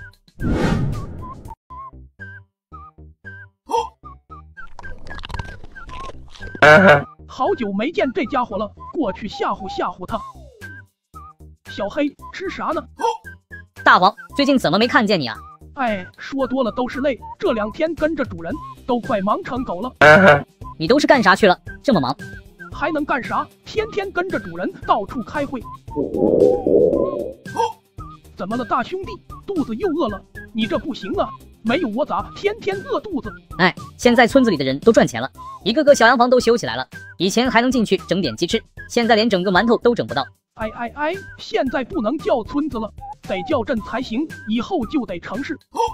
那我们以后岂不是要变成城市户口了？想啥呢，大兄弟？你以后铁定是要被抓去做狗肉包子了。总算知道你为什么要盖这个大楼了。你那边的3栋工厂大楼，不会也是为了这些技术建的吧？未雨绸缪罢了。你不怕技术研究失败，楼白建了？我不认为我会失败，我到现在还没有失败过。更何况，就算失败了，楼也不会白建。大变镇以后总要招商引资的，要引进工厂，工厂大楼都会用上。那下一步做什么？招人，招100个中医药毕业研究生，100个电力专业研究生，100个电池专业研究生，另外再招10个资深老中医药教授，10个发电专业老教授，10个电池专业老教授。研究生每月3万元的工资，资深老中医药教授看着给，能力大，业内名气大，最高封顶，每年500万。公司各部门也组建起来，还要买研究设备，凡是对医学、电力、电池等有关有用的试验设备都买一套，要买最好的，花个几个亿都没关系。行，我都记下来。尽量在元旦前办好，元旦后就要开始投入研究。我尽量吧。那就这样吧，公司就交给你了。老婆，你千万别跟小梁说啊，不然我这老脸没地放了。可纸包不住火啊，这样瞒着也不是办法。老爹，你俩聊啥呢？儿子，你啥时候回来的？刚回来，你俩刚说啥呢？什么纸包不住火的？没啥，你肯定听差了。我们说纸包鱼呢。我感觉你俩有事瞒着我，说出来。有啥事我帮你们担着。他爹，你还是说了吧，不就是丢脸一点吗？你还记得前阵子给我10个亿的创业金吧？对啊，你不是拿去跟二叔他们合伙开酒店什么的了吗？我都忘记问了，你们搞得咋样了？没了。没了？什么意思？就是投资失败，打水漂了。怎么会这么快没了呢？这不应该啊！本来按照我们选的位置确实不错，酒店也建好了，还是5星级酒店。但是我们忽略了一点，咱们这里没有能力消费。酒店开业后几乎没什么人来，现在没办法，我们只能卖掉了。还有你爹直接把10个亿全投进去了，说是要当大股东，所以这次损失他最大。老爹让你好好上班，你不上，现在好了，以前赚的全赔了。还有以后的。对了，你们酒店建在了哪里？在乐安县的石岗社区。那你们酒店出售了没有？还挂着没出售呢。那你们先别急着挂出售了，很快就有转机了。什么转机？到时候你就知道了。今年的税收情况怎么样？今年咱们镇共缴纳了150亿。这么多钱，大家有没有什么想法？我觉得咱们明年可以上马高铁项目了。大便镇想要发展起来，不能缺高铁。俗话说得好，要想富，先修路。我也是这么想的。如果咱们修高铁的话，从同兴市到我们大便镇大概就是42公里的样子。高铁铁路双向车道1公里造价是1.3亿左右，42公里是54.6亿元，我们完全吃得消。薛书记，高铁不是这样修的，你算少了。高铁需要考虑3个点：起点、途经点、终点。最好的路线方案就是同兴、大便、乐安，全长91公里左右，造价是118亿元。原来如此，我看成啊。我也觉得可以，只是我们大便镇就这么大点，是不是考虑把周围的某个乡镇并进来，用来修高铁站？这个我想过了，把石岗社区兼并进来，修高铁站。人家乐安县能愿意吗？我们今年 GDP 有多少？今年我们 GDP 共有2683亿。有这个 GDP 增长，还有我们今年税收达到150亿，乐安县不同意也得同意，就是苦了苗书记了。这次修高铁肯定是不能让乐安县吃亏的，要给点好处，毕竟大便镇能发展起来，乐安县也是有功劳的。大便镇需要钱发展养殖业，要修路，县里也没有含糊，所以咱不能做卸磨杀驴的事。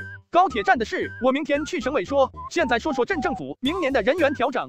艾镇长要向省委组织部沟通，派遣领导干部下来主导部门工作。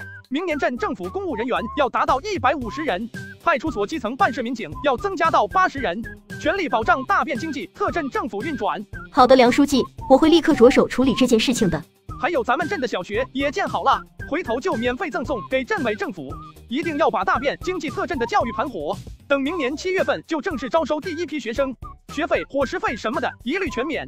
老师方面，到时候让教育局去招，应届生要，资深老师也要。你们还有事情说吗？见大家都不说话，梁成便立马宣布散会，然后找艾青要了详细的经济报表，打算第2天带着镇委办公室主任鲁康平一起去红昌市。大黄，咱们到底要去干嘛去啊？我都饿死了，快！我说大兄弟，饿就别说了，还能多走2步路呢。大黄，咱们现在到底要去哪啊？小黑，你现在是不是很饿？还行吧，也不是太饿。行了，在我面前就别装了，我带你去整点吃的。哦，难道咱们是去偷鸡吗？你想啥呢？我大黄啥时候偷过鸡了？咱们要当个好狗。没有吗？我记得你从地。停，我就想问你，想不想吃好吃的？是有点想烤鸡了，我都好几10集没吃过烤鸡了。行了，烤鸡你就别想了。再说了，咱们村不对，咱们镇现在基本上都没人养鸡了。你想吃烤鸡得花钱买啊。大黄，你主人不是有很多钱吗？随便从指甲缝露出点就够咱们花的了。能白嫖为什么要花钱呢？走，我带你去整点牛蛙去，你肯定没吃过。真有你的，找我干什么？是不是化缘的？我跟你说，你们现在不属于乐安县了，而且就你们现在这个条件，要化缘也是我去你们那里化。什么？给你一场泼天的富贵，你要不要？只要你开金口，那我就送给你。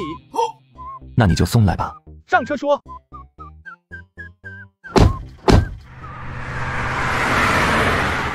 咱们这是去哪儿？当然是去红昌了。去红昌干什么？我待会还有一个会呢。推了。你不是说泼天的富贵吗？什么泼天的富贵？到了红昌再告诉你。要是这个泼天的富贵没有泼天，我告诉你梁成，我跟你没完。我说老苗书记，咱俩都是正处级领导干部，你拿我可没有办法。你可别说这个了，到现在我心里还挺不平衡的。唉，我干了10年才到正处，你倒好，才2年半就已经正处了。你还好，你看张文杰干了也10几年了，我一下子就正处，他才副处。幸好张文杰不在，他要是在，非得跟你玩命。现在到了红昌了，你还不说吗？大便镇想把石岗社区并进来，不带这样玩的吧？先别着急嘛，我们大便镇也不是没有补偿的。把石岗社区并到我们大便镇，是用来修高铁站的，以同兴市高铁站为起点，大便镇为途经点，乐安北站为终点。我们的补偿就是大便镇到乐安北站的高铁陆续向南偏移，贴近你们的市区，在你们市区修一个高铁站，怎么样？这个补偿给力吧？我的梁大哥，你太够意思了，太谢谢了。那你们不反对把石岗社区并到大便镇吧？拿去，就这点事情，你在乐安县跟我说不就行了？还用得着把我拉到红昌来？我这次来红昌，一是来向曹书记汇报工作，2是向曹书记申请大便镇并石岗镇。修铁路的事情，到时候曹书记肯定要问你们乐安县的意见，所以你不来能行吗？那同兴你交涉了吗？关键在你们乐安县，同兴市肯定不会反对的。以后乐安县就跟你们混了，多多照顾啊。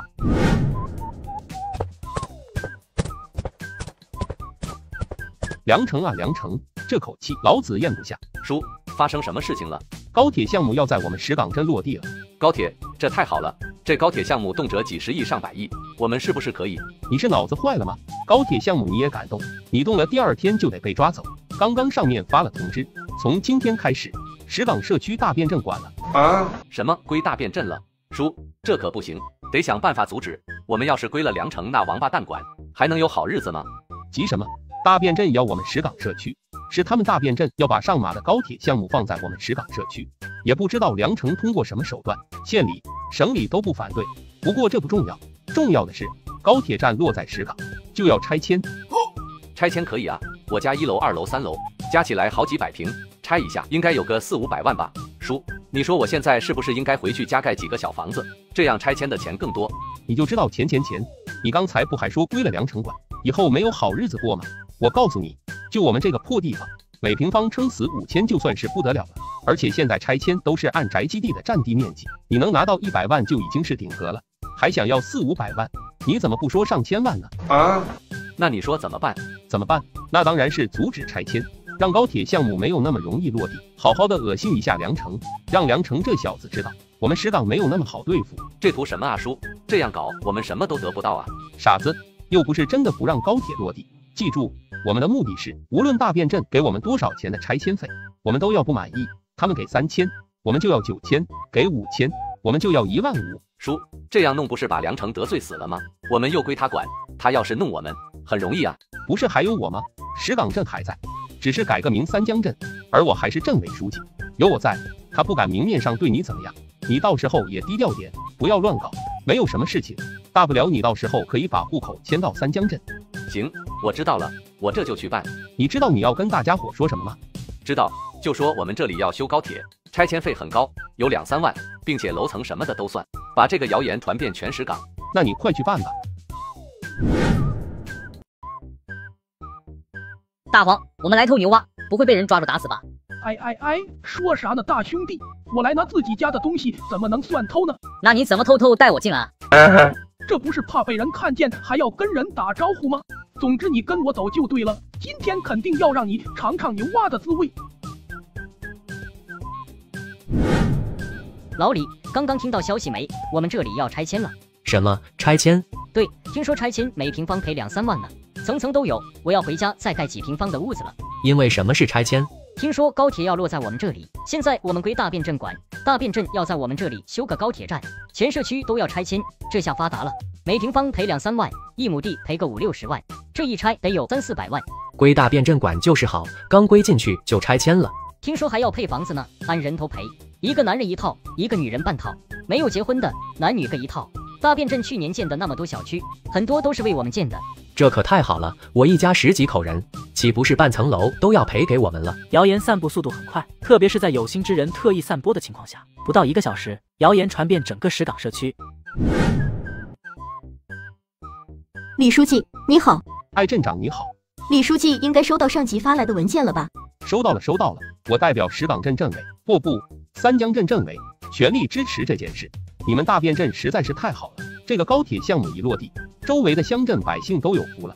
李书记，您看看，这是我们大变经济特镇镇委拟定的拆迁方案，你看看。李春华接过来观看，在看到拆迁赔偿标准是每平方米5000元时，眼眸中闪过一道欣喜。太好了，这下社区村民肯定要闹事，这个赔偿很好啊，很公平，甚至算是优待。看到李书记满意，那我们就放心了。由于石岗社区即将拆迁，我们大变经济特镇人手不够，因此还需要三江镇委协同，甚至说是主力，替我们向全社区做工作，尽量在半个月内让全社区在拆迁协议上签字。没有问题，县里也已经打过招呼，要我们全力协同。那我们立刻开始吧。行，我立刻让人下发通知。什么？才5000块1平方米？这点钱我不拆。不是说每个人一套房子吗？怎么是每户一套？还是按照自己的宅基地面积发的？楼层还不算。我不拆，我死也不拆。我3层楼和人家2层楼一样的赔偿。大变镇太欺负人了，不带这么欺负人的。良城不是我们石岗的，肯定不会向着我们啊，能压榨我们就压榨多少倍。让大变镇把高铁挪个地方，别来我们石岗。前后落差感实在是太大，令石岗居民根本无法接受。不少人直接当场表示打死不拆。艾青得知这个情况，立马赶去人多的地方去做解释。乡亲们听我说，这个赔偿标准在乐安县属于最高的赔偿标准，不存在剥削。而且大家要是觉得拆迁赔偿少，大家可以选房子。现在大变镇正在高速发展，经济体量比整个正经市还高，大家选房子更华。艾镇长，李雷，是不是你派人干的？是啊，不这样怎么向外界传达我们石岗社区对大变镇拆迁方案的不满？你个蠢货！李春华骂了一句，然后赶紧跑进人群，呼喊着打120，而扔酒瓶的那个混混也早就不见了。嘿，薛本，艾镇长没事吧？梁书记，艾镇长情况并不是很严重，在车上就醒了，只是有些头晕。梁书记，我回来了。张谦，石岗社区到底什么情况？为什么会发生这么恶劣的事件？是这样的，鲁康平，我们的拆迁赔偿方案已经是乐安县最高的了，可石岗社区的居民居然说给少了。然后我打听了一下，不知道是谁造谣，拆迁每平方好几万的消息，楼层面积也算，1亩地赔偿50-60万，所以居民在看到我们真正的赔偿标准后，觉得太少了，无法接受。袭击者找到了吗？我打听到了，是石岗社区的一个混子，叫董杰利，是李雷的小弟。至于李雷是谁，我还不知道。何康成同志可以调查一下。我回头就着手调查，同时寻找这个董杰利的踪迹，必须要将其绳之以法。梁书记，我们该怎么办？这种情况，这次肯定是有人在搞事。省委到现在为止还没有向社会发布新闻通知，普通百姓就人尽皆知了。还有这个李雷，我记得不错的话，这是李春华的侄子，这李春华就是在玩火。这件事情我知道怎么办了，大家都不用管了，该干什么干什么，3天内事情解决。既然书记有把握办好，那我们就相信书记吧。何所长留下一下，其余人都出去。梁书记，有什么需要派出所的？立刻派出便衣去石岗社区摸清楚李雷以及其一伙人的住处。今晚深夜，派出所有干警抓捕他们。抓捕理由是合谋谋杀镇长艾青未遂。抓到人后押到派出所先拘留。等我消息。还有吗？没了，你先去安排吧。二叔，我想吃蛇了。明白了。一群牛蛙正在养殖场欢快的玩耍，却不知危险正在降临。大黄，这里怎么这么多牛蛙？你也不看看这是哪里？这里可是我主人的牛蛙养殖场，每年就有几千万斤的牛蛙出产。哦，这也太多了吧？那你这辈子可是吃都吃不完了。哎，今天你就敞开了肚皮吃吧，我请客。那我就不客气了。哪来的狗子，竟敢来我这里撒野？小的们招呼着。大黄，这牛蛙怎么还往我身上跳？大黄救我，他们在咬我。住手！放开我的好兄弟！哟，还有一只，兄弟们捉住他，今晚加餐。大兄弟，你等着，我去找人来救你。当天晚上，12辆新能源警车化整为零，扑向某人的住所。李雷以及其16个同伙全部被抓上车，抓完就迅速离开。与此同时，石岗社区不远处的某座山上，李春华和他老婆王梅2人躺在地上，在他们前面几米开外，10几个戴着口罩的神秘人正在挖坑。速度快点！你们是谁？你们想要干什么？看看你前面。你们是谁？为什么要这样？春华，怎么回事啊？看到那个坑了吗？给你们2个留的。春华，我不想死。为什么要杀我们？我和你又没有仇。没有仇，你指使你的侄子搞乱拆迁项目，害得我们大便高铁项目出现阻碍。你知不知道这个高铁站是我们大便人的命？你阻止拆迁就是在谋我们的命，夺我们的财。你说杀你们冤枉吗？你们是大便镇的人？没错，我这次是豁出去了，埋了你们2个，我还要把你们斩草除根，我就一条命，值了。你这个疯子，你们真是刁民，肯定是良程派你们来的。我告诉你们，你们要是敢杀我，不光你们，良程也得完蛋。扔下去。我能看见你们的下场，你们却看不见我们的下场。埋了！不要杀我，求求你们了，不要杀我，我道歉好不好？我再也不敢了，饶命啊！道歉有什么用？拆迁项目已经被你毁了，你还是去阎王爷那里去忏悔吧。不，没有悔，只要我带头，再让下面的领导干部带头，还有我，对，我去说服大家，挨家挨户去说，我在石岗镇这么多年，还是有些人脉的，大家还是可以接受你们的拆迁赔偿方案的。你留在石岗就是一个隐患，指不定哪天你会打击报复。办完这事，我们搬家，会离开的远远的。搬家也有可能回来啊。那你想要我怎么样啊？自首去坐牢，自首保命，也保你们一家人的命。况且你不自首也不行，我已经在你家里搜到了你的一些犯罪证据，只要网上一定，你肯定要完。对于你个人而言，你没有退路了，要么一家人整整齐齐的死，要么你坐牢，你一家安全。当然，先不要急着自首，你自己拉的屎自己先擦干净，擦不干净你就自首的话，你就会在监狱里收到你全家灭门的消息。完了，没有任何退路了，我真是糊涂啊！惹谁不好去惹良程，现在好了，有没有恶心到良程不知道，反正我是要完了，全家老小的命也都命悬一线，只要放过我的家人，我听你们的，听你们的。你果然是个聪明人，中国有句古话说得好，识时务者为俊杰。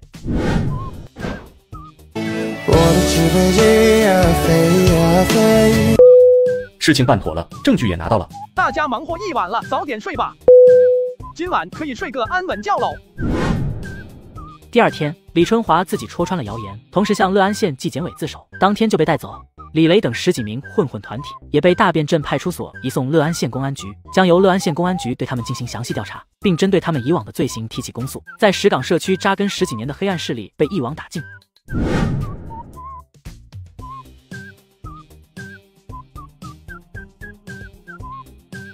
完了完了，大兄弟偷蛙不成，反被牛蛙捉住了。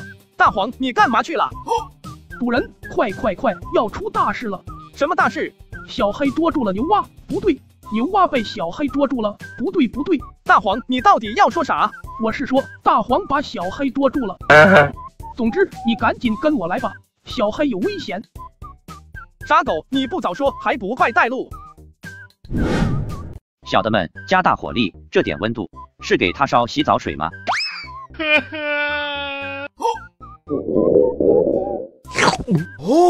继续把佐料都放进去，这样煮出来狗肉才好吃。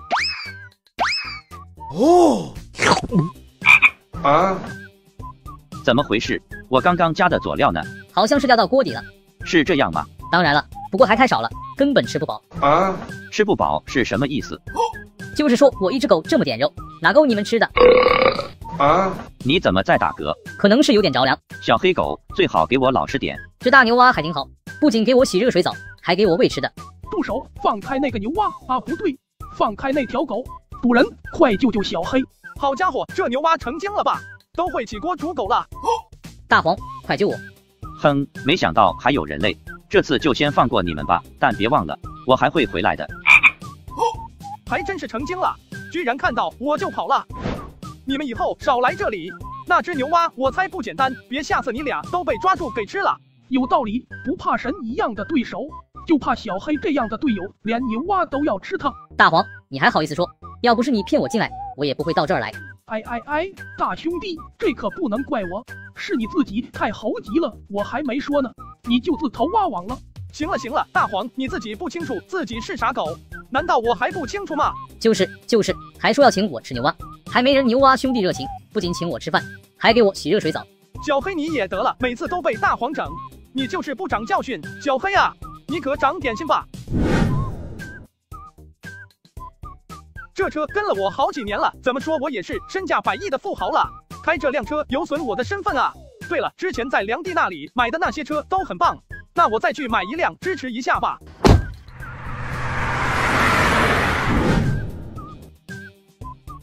你自己忙吧，不用管我。我自己先看看。谁管你了，你个臭屌丝！谁让你进来的？什么意思？装什么装？看你穿的这穷酸样，是不是想进来拍几张照片发朋友圈啊？我们这里不欢迎你，请你出去。见过嚣张的，没见过你这么嚣张的，连门都不让进。就是不让进，你赶紧给我滚！这里也是你这种穷人能进来的吗？我今天就要进去，看你能拿我咋样。哎，进去行，但是你别乱摸，赶紧拍2张滚蛋！我不仅要看，我还要摸。你，保安，这里有人闹事，快来！小丽，是谁敢在这儿闹事？嫌自己命长还是咋的？哥，就是这个穷屌丝，没钱买车还来咱们这里捣乱，你们快把他赶出去！小子，我劝你赶紧走吧，不然我要是动起手来，我自己都怕。你们嚣张什么？难道不知道顾客是上帝吗？太好笑了，难道你不知道有钱的顾客才是上帝吗？像你这种没钱的也想当上帝，你还是回家撒泡尿照照镜子吧。好，你们几个难道不知道我是谁？哟，这是要编造身份了吗？说来听听你是谁？睁大你们的狗眼，听好了，我是你们梁董的表哥。笑死我了，你居然说是梁董的表哥？就你穿的这副穷酸样，身上的衣服不超过2.5块吧？这么能耐，有种把梁董叫下来啊！就他不过是进来装逼的罢了，等会儿就灰溜溜的跑了。好，既然你们要找死，就别怪我了。喂，梁哥，怎么有空给我打电话啊？没事儿，就是问问你在公司不？当然在啊，这会儿在办公室呢。咋了，梁哥？没事儿，就是让你来车展这里，我现在在这儿呢。梁哥，你来了不打个电话？你等着，我马上就下来。梁哥，你也太不仗义了，来我这儿都不给我打电话。本来是想买辆车就走的，居然真的是梁董的表哥，我的天！呵，怎么不行了吗？我还是喜欢你们桀骜不驯的样子。梁哥，发生什么事儿了吗？我本来打算买辆车就走的，结果你们这儿的人不让我进，还说穷人不配进来，庆子。没想到你这公司的理念居然这样的，这让我很失望啊！什么？对不起，梁哥，我的公司从来没有下达这样的命令，是我失职了。没有最好，那这人怎么处理？小丽，你卷铺盖走人吧，我的公司不需要你这种狗眼看人低的。对不起，梁董，我真不知道这是你表哥啊！梁哥，求求你再给我一个机会吧！赶紧滚蛋，别逼我报警！好，我走，求你别报警！梁哥，这样你还满意不？这2个保安也处理了吧？刚刚可是没少给那个小丽撑腰，还要把我扔出去呢！哼，敢结党营私，还敢欺辱顾客，你们简直找死！你俩也给我卷铺盖走人吧！梁董，求求你再给我们一次机会吧！都是小丽说有人来闹事，我们才处理的。是啊，都怪小丽，居然让我们欺负上帝。少撒谎了，你们刚刚可是骂我穷屌丝的，怎么不敢承认了吗？赶紧滚蛋，信不信我一个电话，让你们在本地都当不了保安？对不起，我们马上走。表哥，这事儿都怪我，这样我请你吃个饭，就当我道歉了。那也行，就去烟祥楼吧，那可是个好地方，走。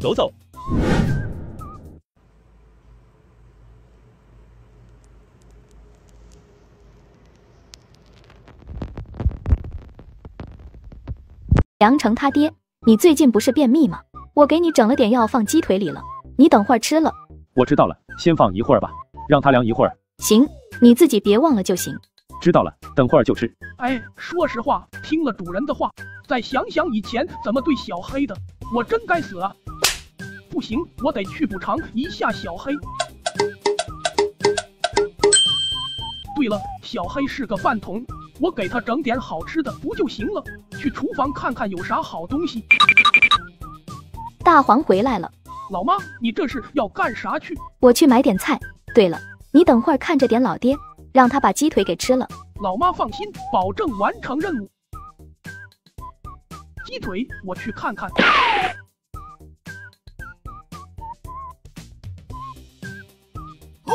居然有2个鸡腿，应该是我跟老爹一人一个。那不如把我那个给小黑吧，就当给小黑的补偿吧。孙子成，咱们的超级锂电池研发成功了，能达到多少倍？3倍。奈斯，这也太牛了！我让你找的电池厂商，你找好了吗？我按照你的吩咐，收集到的一些适合收购的电池企业，总共34家。我看不用选了，就扬帆吧。扬帆确实挺不错，产业链非常完善，算是我们国内产业链最为完善的电池企业之一。不过他的大哥是国企，他也是国企，收购国企恐怕没有那么容易。这个不用担心，他们会同意的。这家公司没有经营上的困难，我们收购扬帆需要差不多170亿元。没有问题，170亿而已。那我们时候什么出发？宜早不宜迟，马上出发。两位来这里真是让人意想不到了。这次来的确有些唐突，但是谈合作嘛，大家都能获利的话，唐突一点也没有什么。冒昧的问一句，不知道我们和什么做？我们大变科技公司想要收购贵集团的扬帆有限公司啊？没有开玩笑吧？收购扬帆？我们跨越上千公里过来，可不是和贵集团开玩笑的，我们带着诚意而来。我们大变科技的诚意就是160亿元收购扬帆有限公司全套资产。我能问一下，你们为什么要收购扬帆吗？收购之后，你们是否会对扬帆有限公司进行资产重组？是否要裁人？第一，我们大变科技公司准备进入电池市场，而扬帆有限公司具备全套的产业链，有着大量的人才。第二，资产肯定要重组，我会把全套产业链搬到江南大变镇。第三，我们不会裁人，并对那些愿意去大变镇上班的人员，我们会在现有的基础上加薪10%到20%。这光是第2条全套产业链搬到大变镇，保定市国资局、江北省国资委都不会答应。地方政府是要考虑就业 GDP 的。公司拥有7000多名员工，一旦搬离，至少有1半人会选择辞职。这几千人的就业对当地来说是个压力，对当地 GDP 增长也是压力。出于这2点，就算中国动力公司同意收购，国资委10有89也不会同意。他们会同意的。那我倒是有些好奇，您为何这么有自信？因为我们已经研发出了超级锂电池，该电池3平方厘米可放电1万毫安，是普通锂电池的3倍，寿命也高达8000次循环，也是普通锂电池的3倍。我们收购扬帆有限公司，主要目的就是通过扬帆的电池产业链，迅速完成超级锂电池产业链的升级，以最快速度实现超级锂电池的批量生产，进入市场抢占电池份额。何总，你应该很清楚，超级锂进入市场意味只要超级锂电池生产量大，保守来说足够让全球80%的电池厂商关门倒闭或者转型，这其中是否会包括扬帆呢？超级锂电池给我们的底气，可以让我们凌驾于你们头顶上。但是我们公司本着诚意、平等、合作共赢，愿意友好的商讨收购。价格方面，我们也不是不可以让步。那2位不如先到酒店休息，我们来安排。我这边会立刻联系董事会开会商讨。祝我们合作愉快，也希望能够尽快给出结果。放心，我们会立刻进行商讨的。在良程的压力下，双方最终达成协议，以169亿正式收购了扬帆有限公司。扬帆已经被我们大变科技收购了，我想你们也都知道了。你们放心，我们大变科技不会裁撤你们任何一个人。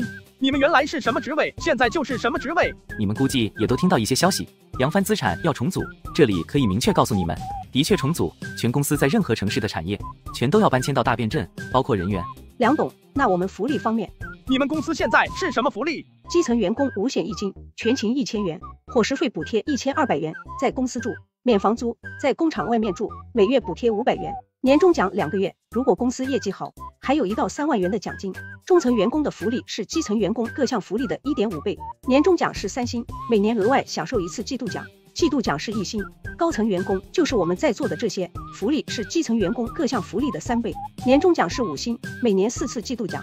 那这样，基层员工5险1金不变，全勤增加到2000元，伙食补贴增加到2200元。住房方面，大变有公寓可以免费居住，由公司承担租金，年终奖增加1个月，季度奖每季度都有，年末奖金可以参考大变养殖公司的福利待遇。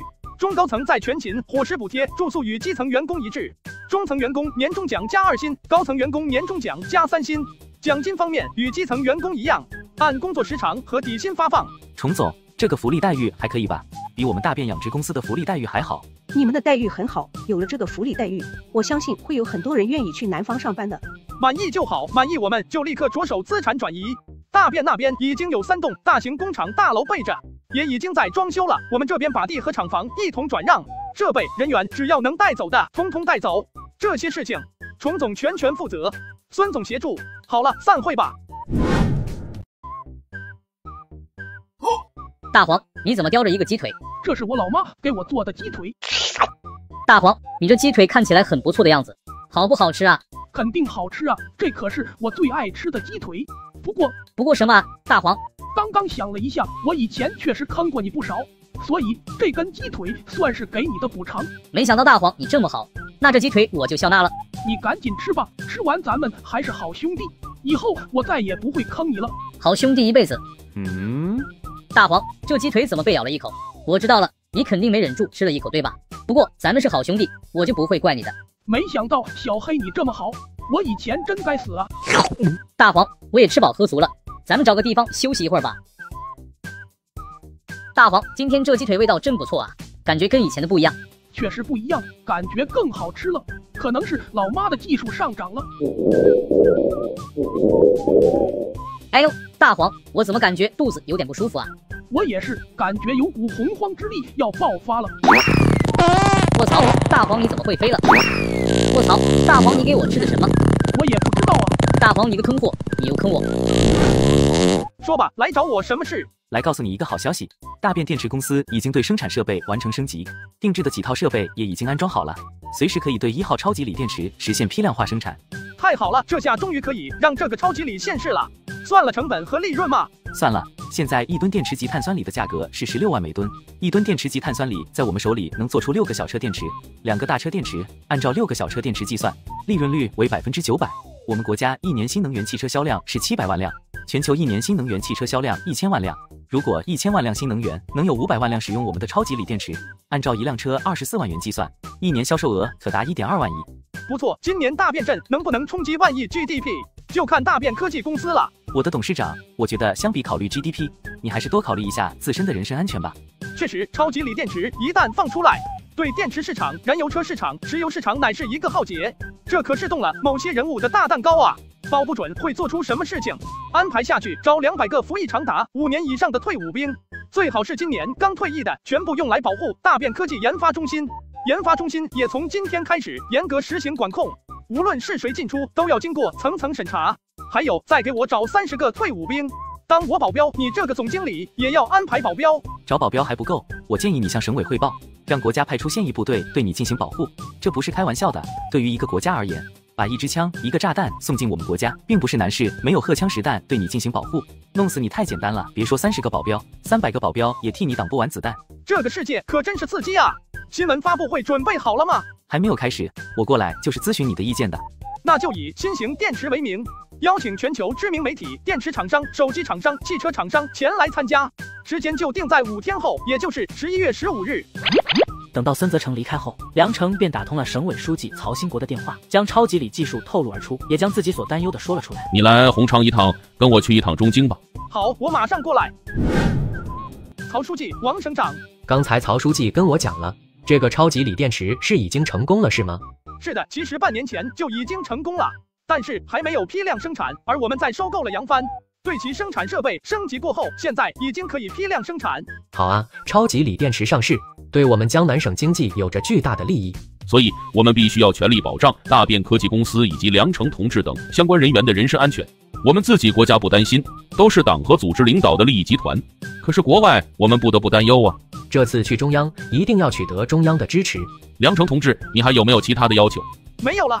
那好，那我们立刻出发吧。好的，听书记省长安排。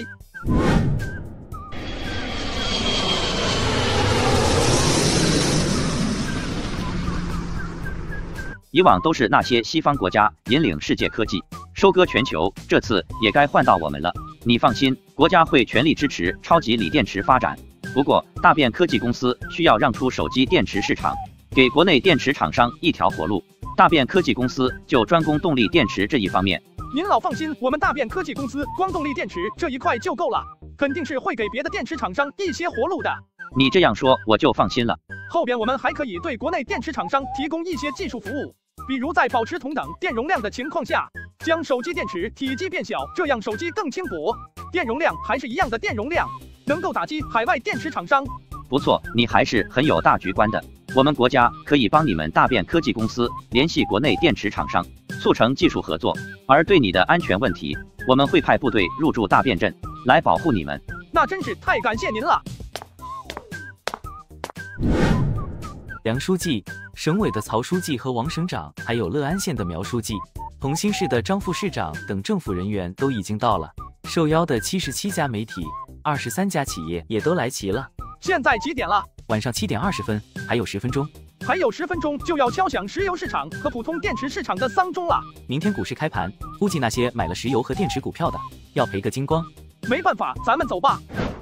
大家好，我是大变科技公司董事长，也是大变镇镇委书记，在这里我代表大变镇大变科技公司欢迎大家来到大变科技公司新型电池发布会。今晚可能对大家来说只是一个很普通的发布会，可是随着我宣布，大家就会意识到，今晚这个新型电池发布会非同寻常，历史会记住这一天。历史会记住这一天，这是要放出什么大杀器吗？有意思，突然有意思起来了。注意看，这个身价万亿的富豪，只因开了一场新闻发布会，就遭受了全球各国的制裁。这次发布会的主要内容就是超级锂电池。超级锂电池，这是什么电池技术？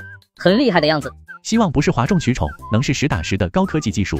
超级锂电池技术简单来说是一种压缩技术，可以将锂密度进行压缩，在同等的体积下，电容量是普通锂电池的3倍。什么3倍？我没有听错吧？我们公司今天正式推出2款产品。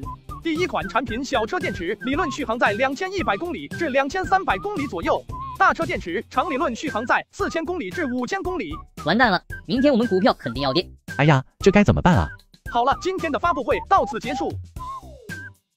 快，立刻向集团汇报，让高层开会商讨对策。超级锂电池一旦上市，我们必将受到惨烈冲击。一旦激起千层浪，随着发布会的结束，各家企业高层连夜紧急召开会议。看来我们赌错了，把宝压在了氢能源。那现在该怎么办呢？米国是世界第1大石油原产国，超级锂电池的诞生一定会对其产生巨大的冲击。如果没有猜错的话，米国得到消息后，明天就会对大变科技公司进行制裁，禁止大变电池进口，也会让我们日本政府还有其余各国政府紧跟制裁。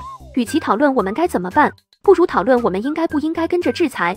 当然不能跟着制裁，我们日本石油资源匮乏，一直以来，该死的米国靠着石油割走了我们多少财富？用电能源取代石油是符合我们的利益的，就怕政府扛不住压力啊！我们可以给政府压力，我这就去联系我们社长，力求不能制裁大变，应该引进电池，大力发展电能源，摆脱石油对我们日本的束缚。如果我们抗住了压力，第一时间派遣专员前去大变，下达我们的电池订单，我希望到时候我们能够公平竞争。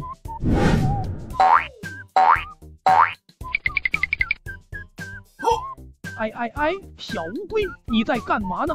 和你一样跑步啊。和我一样？我没听错吧？像你这种慢性子，再锻炼100年也是那个熊样子。我看你还是回家睡觉吧。你凭什么看不起龟？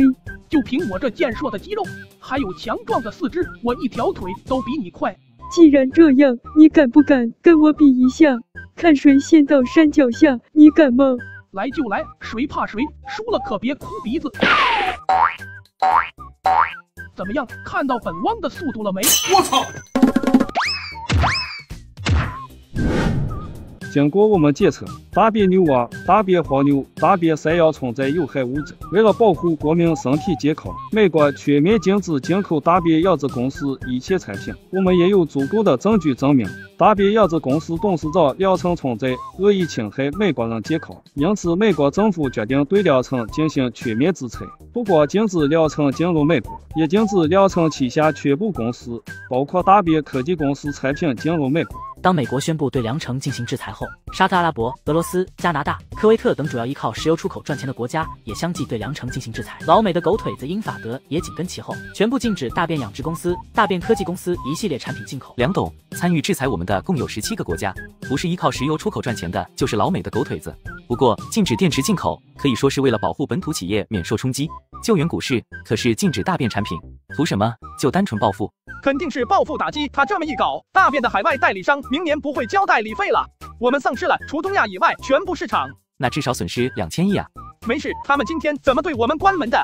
哪天我要让他们发台大轿请我进去。等癌症特效药出来，这些制裁大便科技公司的国家都别要特效药了，就算人来了中国也不给他们药。敢制裁我，到时候跪着求才考虑给药。就是喜欢你的自信。你抄底了吗？跟着大部队抄了2000万，今天美国股市应该会回暖，至少能赚2个亿。可惜我被制裁了，也不知道大部队之后能不能分我一点钱。还想着分钱呢。今天我们股市的股民也是一片哀嚎，宁州时代、北孚等电池企业已经跌停了，3桶油也跌停了，预计电池板块这边要蒸发超过7000亿元，3桶油这边也要蒸发5000亿，这些股民现在恨透你了。所以说企业难做啊，干什么都要损人。国内电池企业应该还好吧？我刚才接到电话，宁州时代的曾董已经在来的路上了，等我们对他们提供了超级锂技术支持，消息发布出去，他们应该不会跌停了。现在我们有多少订单过来了？目前已经有10几家大型车企正在和我们磋商，主要在谈价格和设计，他们想要自己设计电池，再由我们生产出来。自己设计可以，不过差别不要太大，要不然对我们生产是个麻烦事。明白了。好了，就看我们能拿多少订单吧，希望有惊喜。11月17日，得益于全面制裁良辰，美国股市开盘后，石油、电池板块出现上升，某大部队高点抛投，1300多亿美元流入某东方大国。该死的，我们必须要让良辰付出代价。现在不能动手。据得到的消息来看，已经有2个合成营入驻大便镇，良辰本人以及其亲人朋友也都受到军方保护，他们已经有了警觉。可恶的，那该怎么办？就这样白白吃这个亏？我觉得必须要让良辰付出一些代价。没事，我们已经全面制裁他，本土产业会慢慢在昨天的冲击中恢复。至于良辰，只要他敢出国，我们就卡擦。你敢信吗？眼前这个男人花费100亿收购奇爱艺，竟然只是为了取消会员制度，然后免费看视频。什么风啊，把张市长吹来了！这不是想你了吗？顺带给你带了一些礼物，你看上好的茶叶，我自己都不舍得喝。无事不登三宝殿，说吧，什么事？什么话这是？我没事就不能看看你这个好朋友了？难道你忘了我们刚开始统一战线的战友情了吗？你还好意思说呢？你在任的时候不把李春华弄下去，给我搞了一堆麻烦事。我也没有想到李春华这么作死，我以为他不敢跟你作对，所以就看在那位副县长的面子放了他一马。谁知道刚走又开始作妖了。你放了，可把我害得不轻，差点让我涉黑。这不是差点吗？再说了，我这不是赔礼道歉来了。你刚才还说来看我的，赶紧说是吧，我待会还要去一趟省委做汇报呢。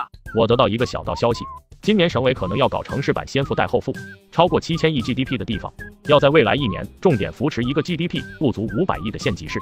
我过来就是问问，你们大便镇今年 GDP 有7000亿吗？这我倒是没有听到过这个小道消息。我看你们同心市别搞这些东西了，等过几年我们把你们并了，我们的钱一起花，岂不美哉？还扶持什么？那要是省委强制你们扶持一个地方呢？那到时候看呗。我说老哥啊，这个你不能怪我，我也要为大便镇发展考虑。凡事利益当头，如果我扶持同兴，同兴能给我对应的利益，那扶持未尝不可。我可以给你们大便人口，我把同兴市偏远地区的乡镇搬到你们大便镇，咱们搞一个市区战略计划，集中人口在大便镇镇区和我们同兴市市区，这样大家都有好处。那搬迁的钱谁出？人口过来的就业怎么搞？你们大便这么有钱，就不考虑收购企业，把企业拉到大便镇，就像扬帆一样，这样岗位不就有了吗？至于搬迁的钱，我们82分，你们8，我们2，偏远人口给你，你拿资金扶持我们市区，怎么样？这都什么啊？搬一户人过来，大便这边又要出搬迁费，还要给房子，还要给同兴市资金扶持，想啥呢？我先走了，茶叶留下，我晚点回来喝。哎，你别走啊！曹书记好。怎么样？今年大便的经济情况可以吧？今年大便镇总共投资达到1100亿元，政府实现收缴税收450亿元。明年政府手上有500亿的资金可以调配，这个成绩已经超过江南省大半个地级市了。都是国家领导的好。今年 GDP 有多少？6000亿有吗？10589亿。万亿，居然有1万亿 GDP！ 我们江南省终于有一个1万亿 GDP 的地方了，真是可喜可贺啊！那我也给你一个好消息，省委计划在你们大便镇投资兴建一个机场，你看看哪里合适？太好了，曹书记，有了机场，大便镇交通方面更加便捷。省委就是考虑到你们大便镇发展越来越快，本地企业生意做得大，就算日后有了高铁也不方便，就想着给你们建一个飞机场。还是省委考虑的周到，那我回去得好好考虑一下飞机场放在哪里了。不过现在可以确定的是，肯定不会放在镇区，要么放在黄渤乡和高家镇。你们看着办，想要哪里跟省委打个招呼，省委划到你们辖区。周到。对了，曹书记，我听人说，今年 GDP 超过7000亿的地方要定点扶持一个 GDP 不足500亿的县级市，是真的吗？哦，前2个月有人在省委大会上提起，但是没有通过，这个不现实。我们江南省才几个超过7000亿的 GDP， 今年也就大便和宏昌超过7000亿。原来如此，那我就先回去了。叔叔阿姨好，这次找你过来也没有别的事情，你看你和小叶已经经历8年长跑了，什么时候把婚事办了？这个我也想过了，就正月的时候把婚事办了，我也跟我爸妈说了，他们也都是这个意思。你们把婚结了，我们俩就把安康集团的股份转让给你，当是我们小叶的嫁妆。这怎么好意思？你们那个8亿我还没有还呢，本来打算结婚前还给你们，另外再给88888的彩礼的。傻小子，给那么多钱干什么？你对小叶好就够了。叔叔阿姨放心，我一定对小叶好的。还叫叔叔呢？爸妈。哎，董事长，你不是去宏昌了吗？今晚不是应该在老板娘那里住吗？怎么回来了呀？有事就回来了，这几天准备一下，跟我完成一笔收购案。好，还有事情吗？你不问问收购谁吗？收购谁呀？奇爱艺。奇爱艺？你要收购奇爱艺？没错，就是奇爱艺。那你收购奇爱易图什么？难不成就想要个永久免广告会员？等我收购了奇爱易，我就要把会员取消了，全部免费看。为什么啊？不为什么，因为我十分反感视频会员这东西。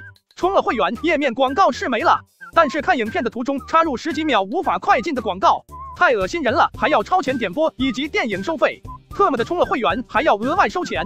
这回我就要当一个屠龙勇士，奇爱易一拿下来就取消会员，造福广大宅男宅女。你真是有钱任性啊！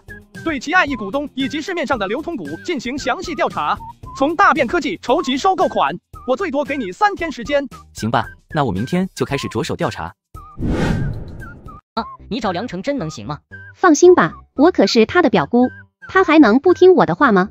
可我听说表弟这个人现在可是一个铁石心肠的人，就怕他不给你面子。他敢不给我面子，我就去找他爸妈。你就把心放肚子里吧，这次总经理的位置没跑了，就算去不了他那个什么大变科技公司，但当个大变养殖公司的总经理没问题的。那行，妈，儿子的前途就靠你了。梁董，楼下来了2个人，说是你的亲戚来找你的。亲戚来我公司找我干嘛？他们有没有说是谁？说是你表姑。行吧，那就叫上来吧。这该不会是来借钱的吧？算了，先看看再说。表姑，你怎么来了？当然是来看看你了，这都多久没见过你了。对了，还有你表哥梁彪呢。以前我家里穷的时候，你们一家没少嘲讽我家，这么多年都没来见过一面，现在就想着见面了。表哥，你这是出狱了？前几天刚出狱。那以后可要改邪归正，不要再误入歧途了。那是当然了，现在好不容易出来了，以后肯定要好好工作，好好做人才行。你俩来找我，有什么事就说吧，等会儿我还有事要忙呢。既然梁程你都这么说了，那表姑我就不藏着掖着了。我们这次来找你，是想你给小彪安排个工作。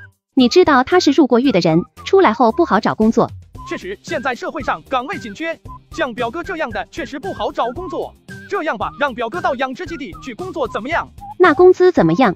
工资的话，1个月5000，缴纳5险1金。那是什么职位？肯定是养殖员工啊，负责牛蛙的看护。什么吗？妈，你不是说我至少能当总经理吗？怎么才是一个普通员工？工资也才5000块，这都不够我花几天的。哎呀，梁程啊，你看他好歹是你表哥，你就给他安排个总经理啥的呗，让他当普通员工，说出去都丢你的脸。这算盘珠子打的都蹦到我粉丝的脸上了，还总经理，怎么不让我把董事长给他？表姑，我这是实行的是能者居之，弱者淘汰。表哥要是有能力，就可以晋升到总经理的位置，也不无可能。但是让他直接当总经理，恕我直言，不可能。梁程，你不把我放到总经理的位置上，你怎么知道我没有能力啊？再说了，我可是你的表哥啊。表哥，说句难听的，你要是有能力，会被判刑吗？我这总经理的位置，你以为是什么阿猫阿狗都能上的吗？年薪1000万，你以为我给别人白送钱的啊？妈，你看表弟，他居然骂我是阿猫阿狗。梁程，我劝你还是给你表哥安排个总经理吧，实在不行，经理也行，不然我就去找你爸说道。啊？那你赶紧去吧，我都不知道你们为啥能舔着个脸来跟我要总经理的位置，这普通员工的位置都是我恩赐给你们的，你们居然还敢挑剔？你以为我忘了当年我家落难的时候被你家嘲讽的事儿吗？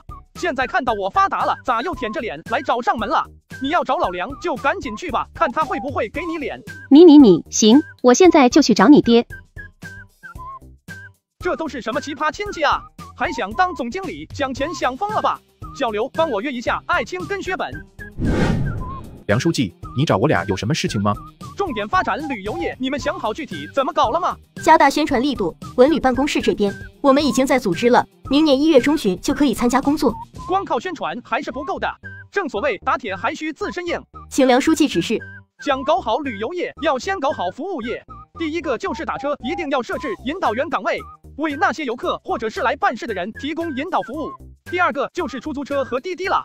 未来我不打算在大变镇搞公交车站，因此旅客出行主要是打出租车和滴滴。梁书记，为什么不搞公交车站？这是普通打工人最便宜、最性价比的出行方式。很简单，第一个原因是公交车站都是亏损的，与其把钱亏在这里，不如把这些钱补贴给出租车公司，以此降低乘客打车费用。第二个原因，我会在不断提高大变镇打工人的收入水平，只要收入提高了，打车费对他们来说完全可以接受，还能提高大变镇就业岗位，让更多的出租车司机来大变。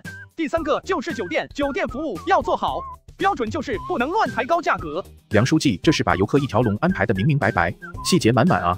再说说旅游业之外的事情，大变镇要有一个特色，这个特色指的是福利特色。什么福利特色？现在的年轻人给他们压力最大的是什么？房子。